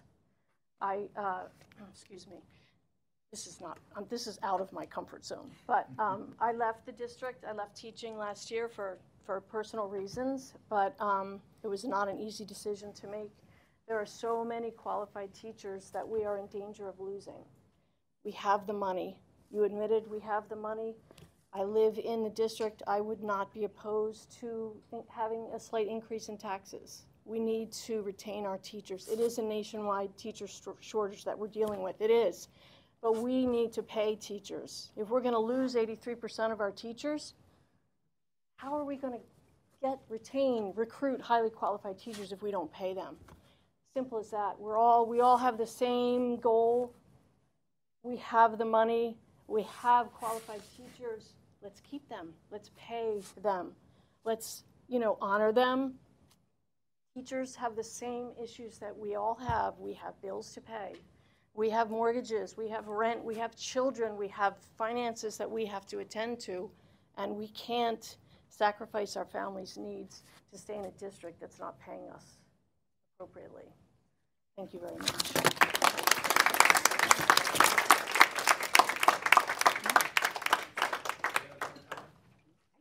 I just have one thing. So, Mr. Serini, is that the proper way to pronounce your name? Yes. Okay, thank you. Unless you're from Italy. And I'm not. Anyway, I did have to chuckle a little bit when you said if people kept on emailing him all day, he would never get his job done. So I teach high school. The parent interference with a high school teacher is much less than when I was a middle school teacher. Raise your hand if you are an elementary school teacher. All right. How many parent emails do you get per day? Like, I gotta say, like, I'm not too naggy with my daughter's teacher in first grade, but like I messed up which way she was supposed to go, and my little girl gets to the right spot every day after school. But the amount of things that come constantly change to teachers every single day, that comparison, I just wanted to bring that up. That teachers deal with that all the time, and I have a giant stack of labs I did on Friday with my kids, and they are still sitting in my backpack at home because I'm here and I miss it, but I try to do it because things get pushed back, and then there's a mental crisis, I have to deal with that, and then there's another IEP meeting, then I have to deal with that. But that happens in a teacher's day-to-day thing, and it carries over to their weekends and everything like that. So I just wanted to add that little comment. Thank you. Anyone else? Hi, how are you? My name's Beth Marrow. I'm a Broomhill resident. I don't have anything prepared because I didn't plan to speak tonight, but I just wanted to say, as I was sitting here, I'm a 20-plus year teacher and a parent, obviously. I have 3 kids in the district. They're in elementary, middle, and high school. I truly respect this district. I respect what you do. I thank you for doing it. But most of all, I respect the teachers of this district, and it is imperative that we pay them. Again, I am familiar with the surrounding districts, so I don't think they're asking for anything that is out of line. We're not asking to go Lower Merion. We're asking for Springfield. We're asking for Havertown, So we're just looking for, or not we're, I'm saying like I'm a teacher for the district. I'm just a teacher. But I'm saying I think what they're asking for is fair. And I really feel very passionate about retaining these special teachers that my kids have had through the district. I just find that anything that will make it work is fine with me. I know this is just my opinion, but tax increases, if there is a surplus, not a surplus, I'm not a numbers person. I'm just looking for fairness for the teachers and most of all, a great education for my children. Thank you.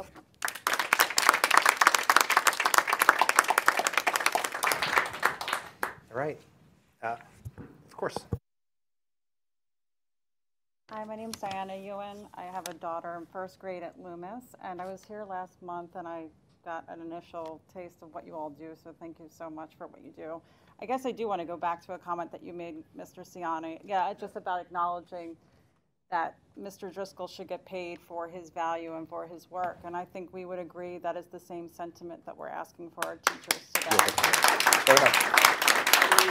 So just kind of, just in terms of remembering that. And I don't mean to suggest that you're not. I'm just saying that's, I think, what we're just kind of acknowledging today. So I think at the last meeting that I attended, it was expressed that the board needs to be considerate of its stakeholders and their concerns, and that at the end of the day, any increase would be requested for the teachers is going to result in a tax increase.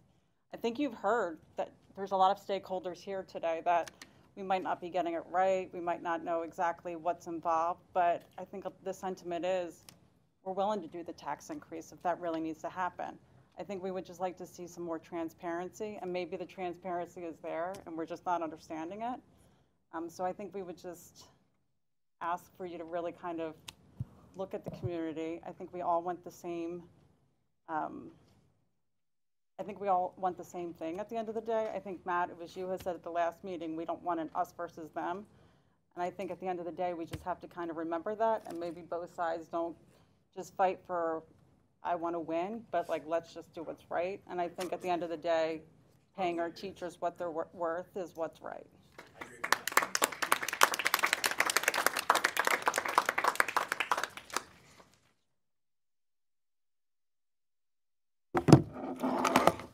Hi, my name's Bridget Wendell. I live on Academy Lane in Marple Township, and I have children who attend a district elementary school. We live in Laurel. I just wanted to say, I saw someone come up, they had the word inclusion on their shirt. Inclusion can mean a lot of things. I'm here to ask that the school please submit a proposal for Pennsylvania's Disability Inclusive Curriculum Pilot Program. It involves the school district coming up with a proposal, submitting it by, I believe, May 15th. And it would involve the school district receiving grant money for 3 consecutive school years, beginning with the upcoming school year, 2023-2024. Did get a response when I emailed out that the district was aware of the pilot program, but they await details from the Pennsylvania Department of Education. And I would just ask that the school district please not just wait for someone to reach out. Please be proactive. I think it's within your realm of capabilities to please be proactive and reach out to get more details on what's involved in coming up with this proposal. I know there are a number of local business people on this board who are probably really good at answering RFPs, right? I would ask that you please tap the expertise of those volunteers on our school board, whose efforts those of us in the community we really appreciate a lot. It would be great. It would be an offer for the school district to get the grant money based on a proposal that they would submit. I'm especially reminded of a conversation, I believe it was in the last school board general meeting, where the school district, for some reason, had not submitted certain paperwork. Title I. The loss of the reading specialists at Russell Elementary due to not filing Title I paperwork. I think I'm not alone in hoping that the school district please submit this proposal in a timely fashion. Again, it's due May 15th. If you could please work on that, that would be great. Right to know requests came up a few minutes ago. I remember I submitted a right to know request, I think in August of 2020, for school board recording. It was sent to me on a CD-ROM. Can you guys think back to August of 2020? Who had a working computer with the CD-ROM? Because I needed your phone number back then, because it was of no use to me. The school district resent me the school board meeting, or I think they resent me the school board meeting on a USB drive, which is like about this size, right? Probably a little less bulky. In an unpadded envelope through the U.S. mail with the forever stamp on it. How do you think that went? It didn't arrive. There was a hole in the envelope. So somewhere out there, probably in the bottom of one of those sorting bins, in a post office somewhere, is a jump drive. I would like for the school district to please, when they answer right-to-know requests, please provide them in a format that modern technology can read and interpret. And if you could please, if you're going to mail out jump drives, please mail them in a padded envelope. I also wanted to bring up, there's this great quote from a movie. Came out in the year 2000, Traffic. Do you guys remember? It had Catherine Zeta-Jones in it and Michael Douglas. And there was this great scene. I can't remember even when in the movie it was. But Michael Douglas was in it, and then a very distinguished-looking gentleman in a military uniform. I think Michael Douglas was going to this gentleman for advice. And the gentleman, they were sitting down in a really nice office. The gentleman was talking about when a ruler was forced out. And now I'm going to quote. He sat down and wrote 2 letters and gave them to his successor. He said, when you get yourself into a situation you can't get out of, open the first letter and you'll be safe. When you get yourself into another situation you can't get out of, open the second letter. Well, soon enough, the guy found himself in a tight place. I'm still quoting. So he opened the first letter, which said, blame everything on me. So he blames the old man. It worked like a charm. He got himself into a second situation he couldn't get out of. He opened the second letter. It said, sit down and write 2 letters. It was. That was really a great movie, and I think it was panned critically, but I think it made up for it in box office. Anyway, I'm bringing up that quote because I've heard, I think, the committee meeting, the last school board meeting, and in this school board meeting, the current pickle with the teachers' salaries has been attributed by several people on the dais as being the result of years of conservative fiscal management of the school board's budget. Am I characterizing those remarks correctly? That was the first envelope. I think it's time to open the second envelope.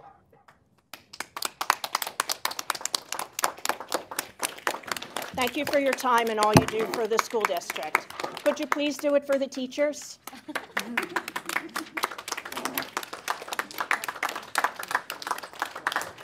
Mrs. Wendell, in relation to the inclusion grant, it's nothing we have to go search for, just so that you understand. All of our grants, Pennsylvania Department of Education has a portal. All of the grants are within the portal. They have not opened that portal for us yet. It's not even there. So we have the IU, the Delaware County IU doesn't know yet, Patan doesn't know yet. Everybody's looking for it. So it's not that we have to go search for it and find it. It should be in our portal when they push it out to the school districts. So I just want to explain that. It's not something we would miss, so to speak. If it's not in our portal, we can't apply for it. So we've been looking in there for it to be posted. That is great information. Thank you. I did get an email from Carol Clancy, who's the director of the Bureau of Special Education for the state. And she said, this grant should be released shortly. Right. It's a short and sweet message, right? A woman of few words. Yes, and she sent that late last week. Right. So I am really hopeful that you'll be seeing that in the portal soon. Right. We see it in our portal, and we're in our portal like every day. We're always in that portal. So as soon as we see it, we can figure out what the criteria is for us to apply. Okay, and I think that's just really important, again, with the loss of the Title I funding, because something didn't get filed. It just, I used to work for the Crozier Health System. Anybody heard about what's happening recently at Crozier? They're not doing so hot. But I remember when I worked there, and it was back, I think I left there in early 2016. They had missed out on funding from the tobacco settlement. Each state apparently got an allotment of that humongous settlement from all the big, RJR Reynolds and all the big tobacco companies. And that really hurt the health system. And I really feel like missing out on that Title I funding maybe didn't hurt the district that much. It definitely hurt Russell Elementary and the students of Russell Elementary. And I was just thinking earlier in this meeting, you're talking about the Reading Olympics. I think, like, what if there are some kids at Russell Elementary who can't participate as fully in the Reading Olympics because they're behind in their reading because the special education isn't there for them? And can I clarify about that? It's not that the district, there's no administrative error. What happens is parents fill out free and reduced lunch applications. We then take them and have to provide them to the federal program system. They then approve if you're free, reduced, or rejected. And then they tell us if we qualify. So we didn't make any error, and we did not provide them with the information given to us from our families. So I just want to clear the air about that. That's a misunderstanding. Okay, I'm sorry for that misunderstanding. Misunderstanding, Mr. Serini. Yeah. So that is what happened. I had a theory, my own personal theory was that families just didn't fill out the paperwork because their children were getting free breakfast and lunch. So that was just my own personal theory. They never told us, hey, we're gonna count this year. We didn't know because we had been using the pre-COVID paperwork. So that they tell us from federal programs. So that just gives you a little more clarification. I'm hearing some comments. Did anyone want to take the mic? Here, step up. Sorry. Last month you were talking about Title I monies. Well, it's just a point of clarification. Last month you folks said you were down one writing specialist at Russell. Was that right? Yeah. Well, I was told, and I heard, I think I know there was an email from December of 2022 that all you were CC'd on. This says you're down 3.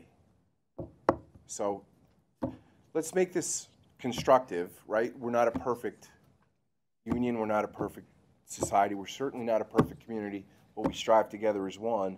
And on that note, the OT that my son is supposed to receive, he hasn't received it since December because the school district hired a contractor. So in the fall, stand by, in the fall, he had 4 different contractors, all of them quit. And since December, I guess recently you guys have hired someone new.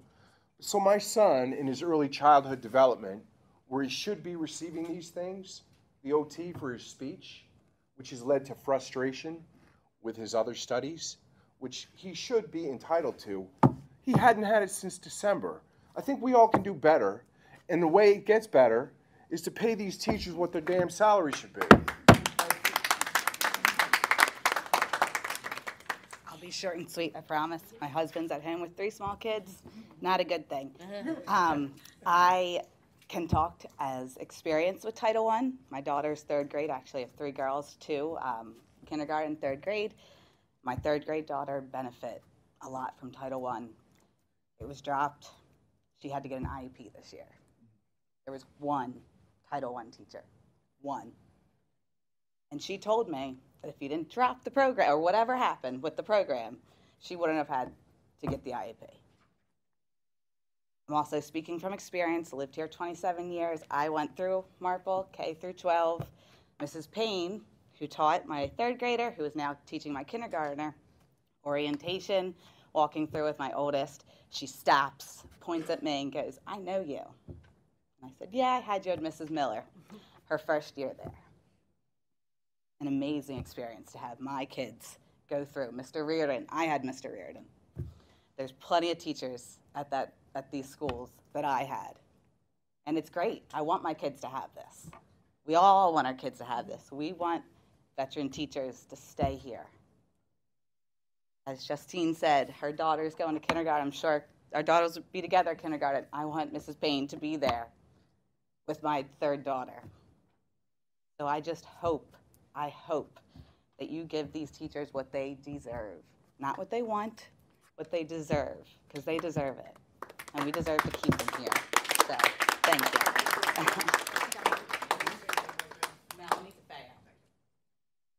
I just have two small comments. I'm so sorry. I know you look like you have to go to the bathroom really bad or something.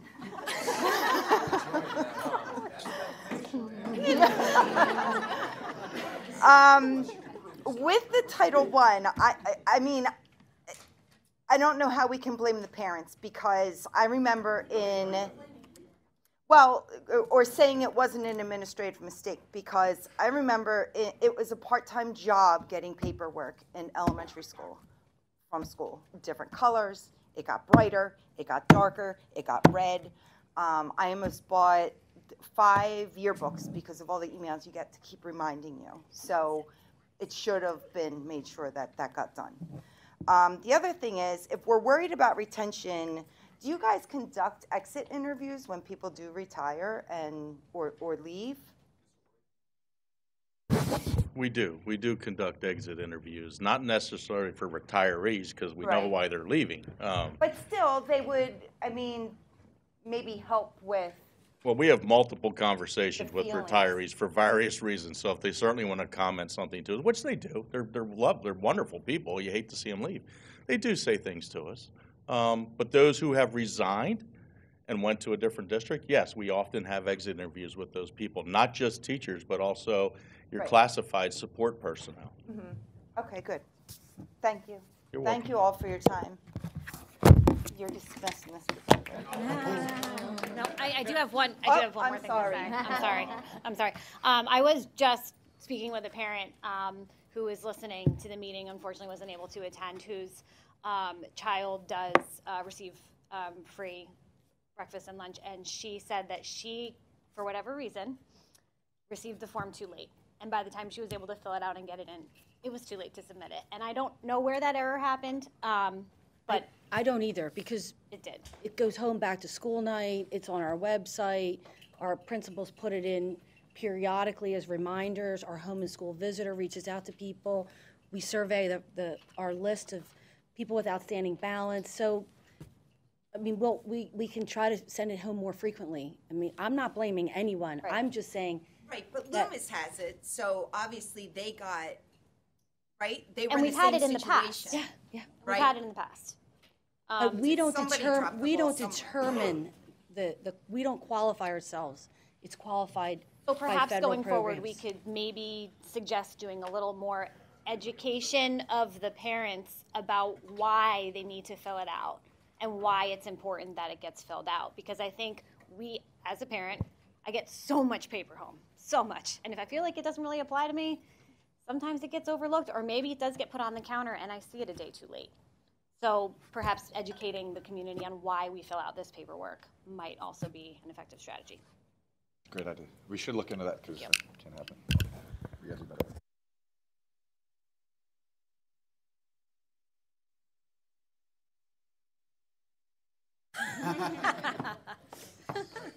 I do actually have a really quick question. I'm like Columbo. Does everyone remember Columbo? I think you're all old enough to remember Columbo. A quick question for Mr. Orwig. Hi, Mr. Orwig. How much does it cost to recruit a new teacher and onboard them? Say that again?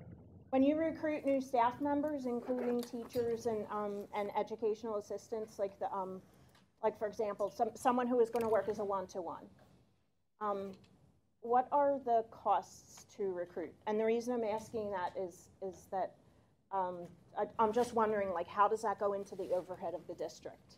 How does that go? I can't even quantify that. Okay, I'm hoping. Could you quantify that at the next meeting? A cost?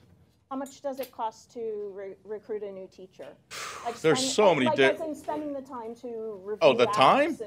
And The time? right, Personal time? The time translated into, like, how much that costs per us. I'm Like too if- busy like if recruiting it's- to figure out that for you. I know, that is really, that's. But we have if- Talent Ed, which is a software program that almost every district uses, where you put out the job posting. And then from Talent Ed, we don't touch it, and Monster.com grabs it, Indeed grabs it. It goes out and hits all the job boards out there without us doing anything. Do you interview people when they apply? Yes. Okay, so that takes, does that take time? Significant amount of time. Okay. So what I'm asking to clarify my request, I'm wondering, could you translate that time, that significant amount of time, to how much that costs per person you have to replace? What's your ultimate goal? What are you looking for? What's the overhead that that we could possibly reduce in the budget? That's if we the were to job of the retain? HR department. That's part of our job functions to recruit individuals. I mean, It's a lot of effort. and there's only 3 of us. So it's a challenge. I'll tell you that. It's a very strong challenge. But to actually put a dollar on it, there's so many different ways that you recruit, you interview. The position dictates how much time you invest into it. So, for example, if there's a physics teacher that we need to recruit for, you're talking a significant investment of time. And are they only, I'm just wondering about the interview process. Are they only interviewed by people in HR, or are they interviewed by like other teachers, like maybe senior teachers? Teachers are not in the interview process. The frontline supervisor, whoever that may be, it may be a spec ed director, it may be the building principal, it could be within the teaching and learning department. HR can sit in, but we typically don't sit in on first round, so there's typically 3 rounds of interviews. It just goes on and on. I mean, for teachers, they have to do a sample lesson in front of a committee before they get recommended for hire. It's what HR does. It's what we do. Cheaper to retain than it is to hire. Is that your point? Yes. Ingrid, Well done. next time can you get up? Right. It's probably cheaper to retain. I can't even quantify, your request to quantify the hiring process into a dollar amount? It's commonly done in a business setting. I think Well, they some of must the be business people more on the knowledgeable board than might be I able then to to speak to that. quantify, but we'll give it a shot. That's all I can tell you is I'll give it a shot, but it's going to vary from position to position. You know, if we're recruiting a bus driver or we're recruiting a physics teacher, there's a large variance between the two. I'm sure there's a huge variance between the two. I mean, I think it's my opinion is that it's well accepted throughout most organizations that it is cheaper to, in the long run, it's cheaper to retain than to constantly hire and retrain. It could be. It could be. There's too many factors for me to even factor into a formula that you're asking for. I think the point is taken, though. Okay, thanks. Thank you, ma'am. Martha. I know, sorry, Matt. It's been years since you've seen me. Hi, I'm Martha Davis from Marple, and I wasn't going to speak because I don't have anything prepared. Everybody said what I wanted to say, but there is one point that was mentioned briefly that needs some attention. You voted at the last meeting to accept the block schedule for next year. So I'm not a teacher, but I'm imagining that most of your high school teachers will be spending at least a portion of their summer redoing their lesson plans, reconfiguring, bringing in new ideas, hopefully now that they have larger blocks of time, more interactive lessons. I'm assuming they're going to be doing that over part of their summer because they love their job and they're dedicated to our students, and you've asked them to move to this semester-based schedule. If we're heading into June and there's no contract, my guess is that they might be even more inclined to look at a different district that won't have them doing all of that work in preparation for a job where they don't feel appreciated. So I just wanted to point that out as another reason to get this contract done and done quickly before they decide that that's not how they want to spend their summer. Thank you. Yep. All right. Comments from the board? Tony? So I've seen the movie Traffic, and I do recognize that reference to that line, and I know the context of that line. It was a story about the Soviet premier Nikita Khrushchev as he was being forced from power. So when a member of the public comes up and says to the school board, open the second envelope, I don't know what that implies, if you're saying that the 9 of us should just leave. But we're here serving. And, you know, I think a comment like that, it's your right to make, but I think it really belittles the effort that Matt Bilker and Dave Desi, who are the school board's negotiators, I think that comment demonstrates a misunderstanding of how much work he's putting into this, and he's putting into this. I think a comment like that belittles the efforts that they're making. I think when our school board president puts his proposal out to the teachers' union, the Marple Newtown Education Association, I think that's one of the most transparent things a school board president could do. For months, we've been just reading social media claims, and many of them have named him directly and spoken about his narrative. So I'm disheartened by that as someone who's new to this process. I mentioned this at the committee meetings. My association with Mr. Bilker, as was mentioned earlier, goes all the way back to when we were both in school. When he says he wants to raise the salaries, he means it, and it's demonstrated in what we offer. When he says he's trying to get to an agreement, when he says he's trying to get to a settlement, he means it. I don't walk out that door ever second-guessing what the gentleman at the center of this table is saying tonight, because I know him, and not just through the school board. And I don't think anyone should really, no one has any reason, there's no reason for anyone to walk out that door and think he's not being on the up and up. I just don't think that's fair. I don't think that's even accurate.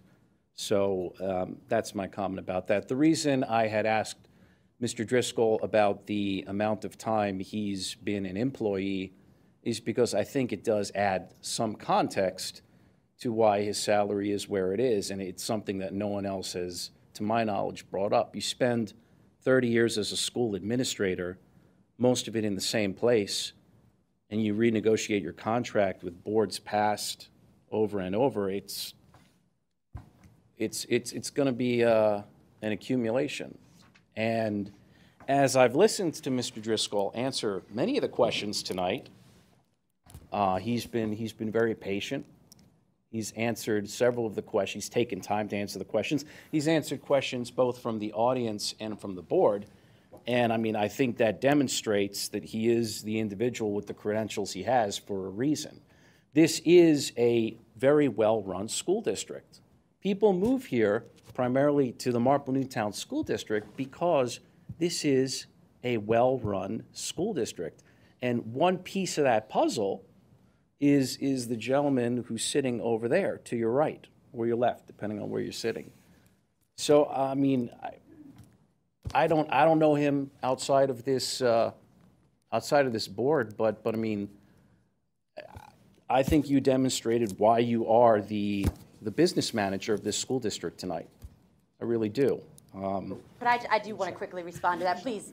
I guess, is it okay to speak for a moment? Because I appreciate how much you value someone who has 30 years in this district. But why aren't you valuing teachers who have 30 years the same? I don't think that's accurate. You're not, because he's making more than any other business manager, which is fine. Your teachers are making much less, including ones with 30 years of experience. So I don't understand the... I don't think that's accurate, that our negotiating team does not value teachers who have put 30 years of experience. I don't think that's accurate. I just want to end, though, your argument, and correct me if I'm wrong, your argument is that he deserves his salary because of his expertise and his experience, which I am not at all debating. I'm asking you why you don't feel the teachers who have put 30 years in with a high level of expertise don't earn the same. I reject the premise of that question because it's not true.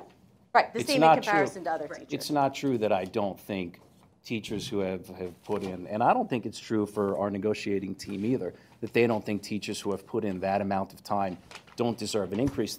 We are looking to increase the salaries. That's what we have proposed. It's an increase. I guess I'm asking why he makes more than any other business manager in the area. Do you see the disconnect? Do you guys see it or no? And I don't care that he does. I really do appreciate everything you do, Mr. Driscoll, and it does seem like you're working very hard. We appreciate that. We want to know why you value him and you are not valuing teachers with the same level of experience and expertise. I reject the claim that we're not valuing Do you all feel teachers. the same? You all agree? I want to give this process a shot because I believe. So you're going to continue negotiating. You do not give your. I'm not getting into that. I believe our proposal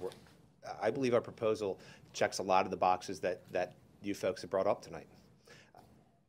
All right. Your teachers and the community here feels differently. All right. On that front, anybody else? We are the next committee meeting. We need to move it from Tuesday, April 11th to Wednesday, April 12th. All right. A couple of board directors have conflicts. We want to try to make it. Okay. All right. With that, we'll adjourn.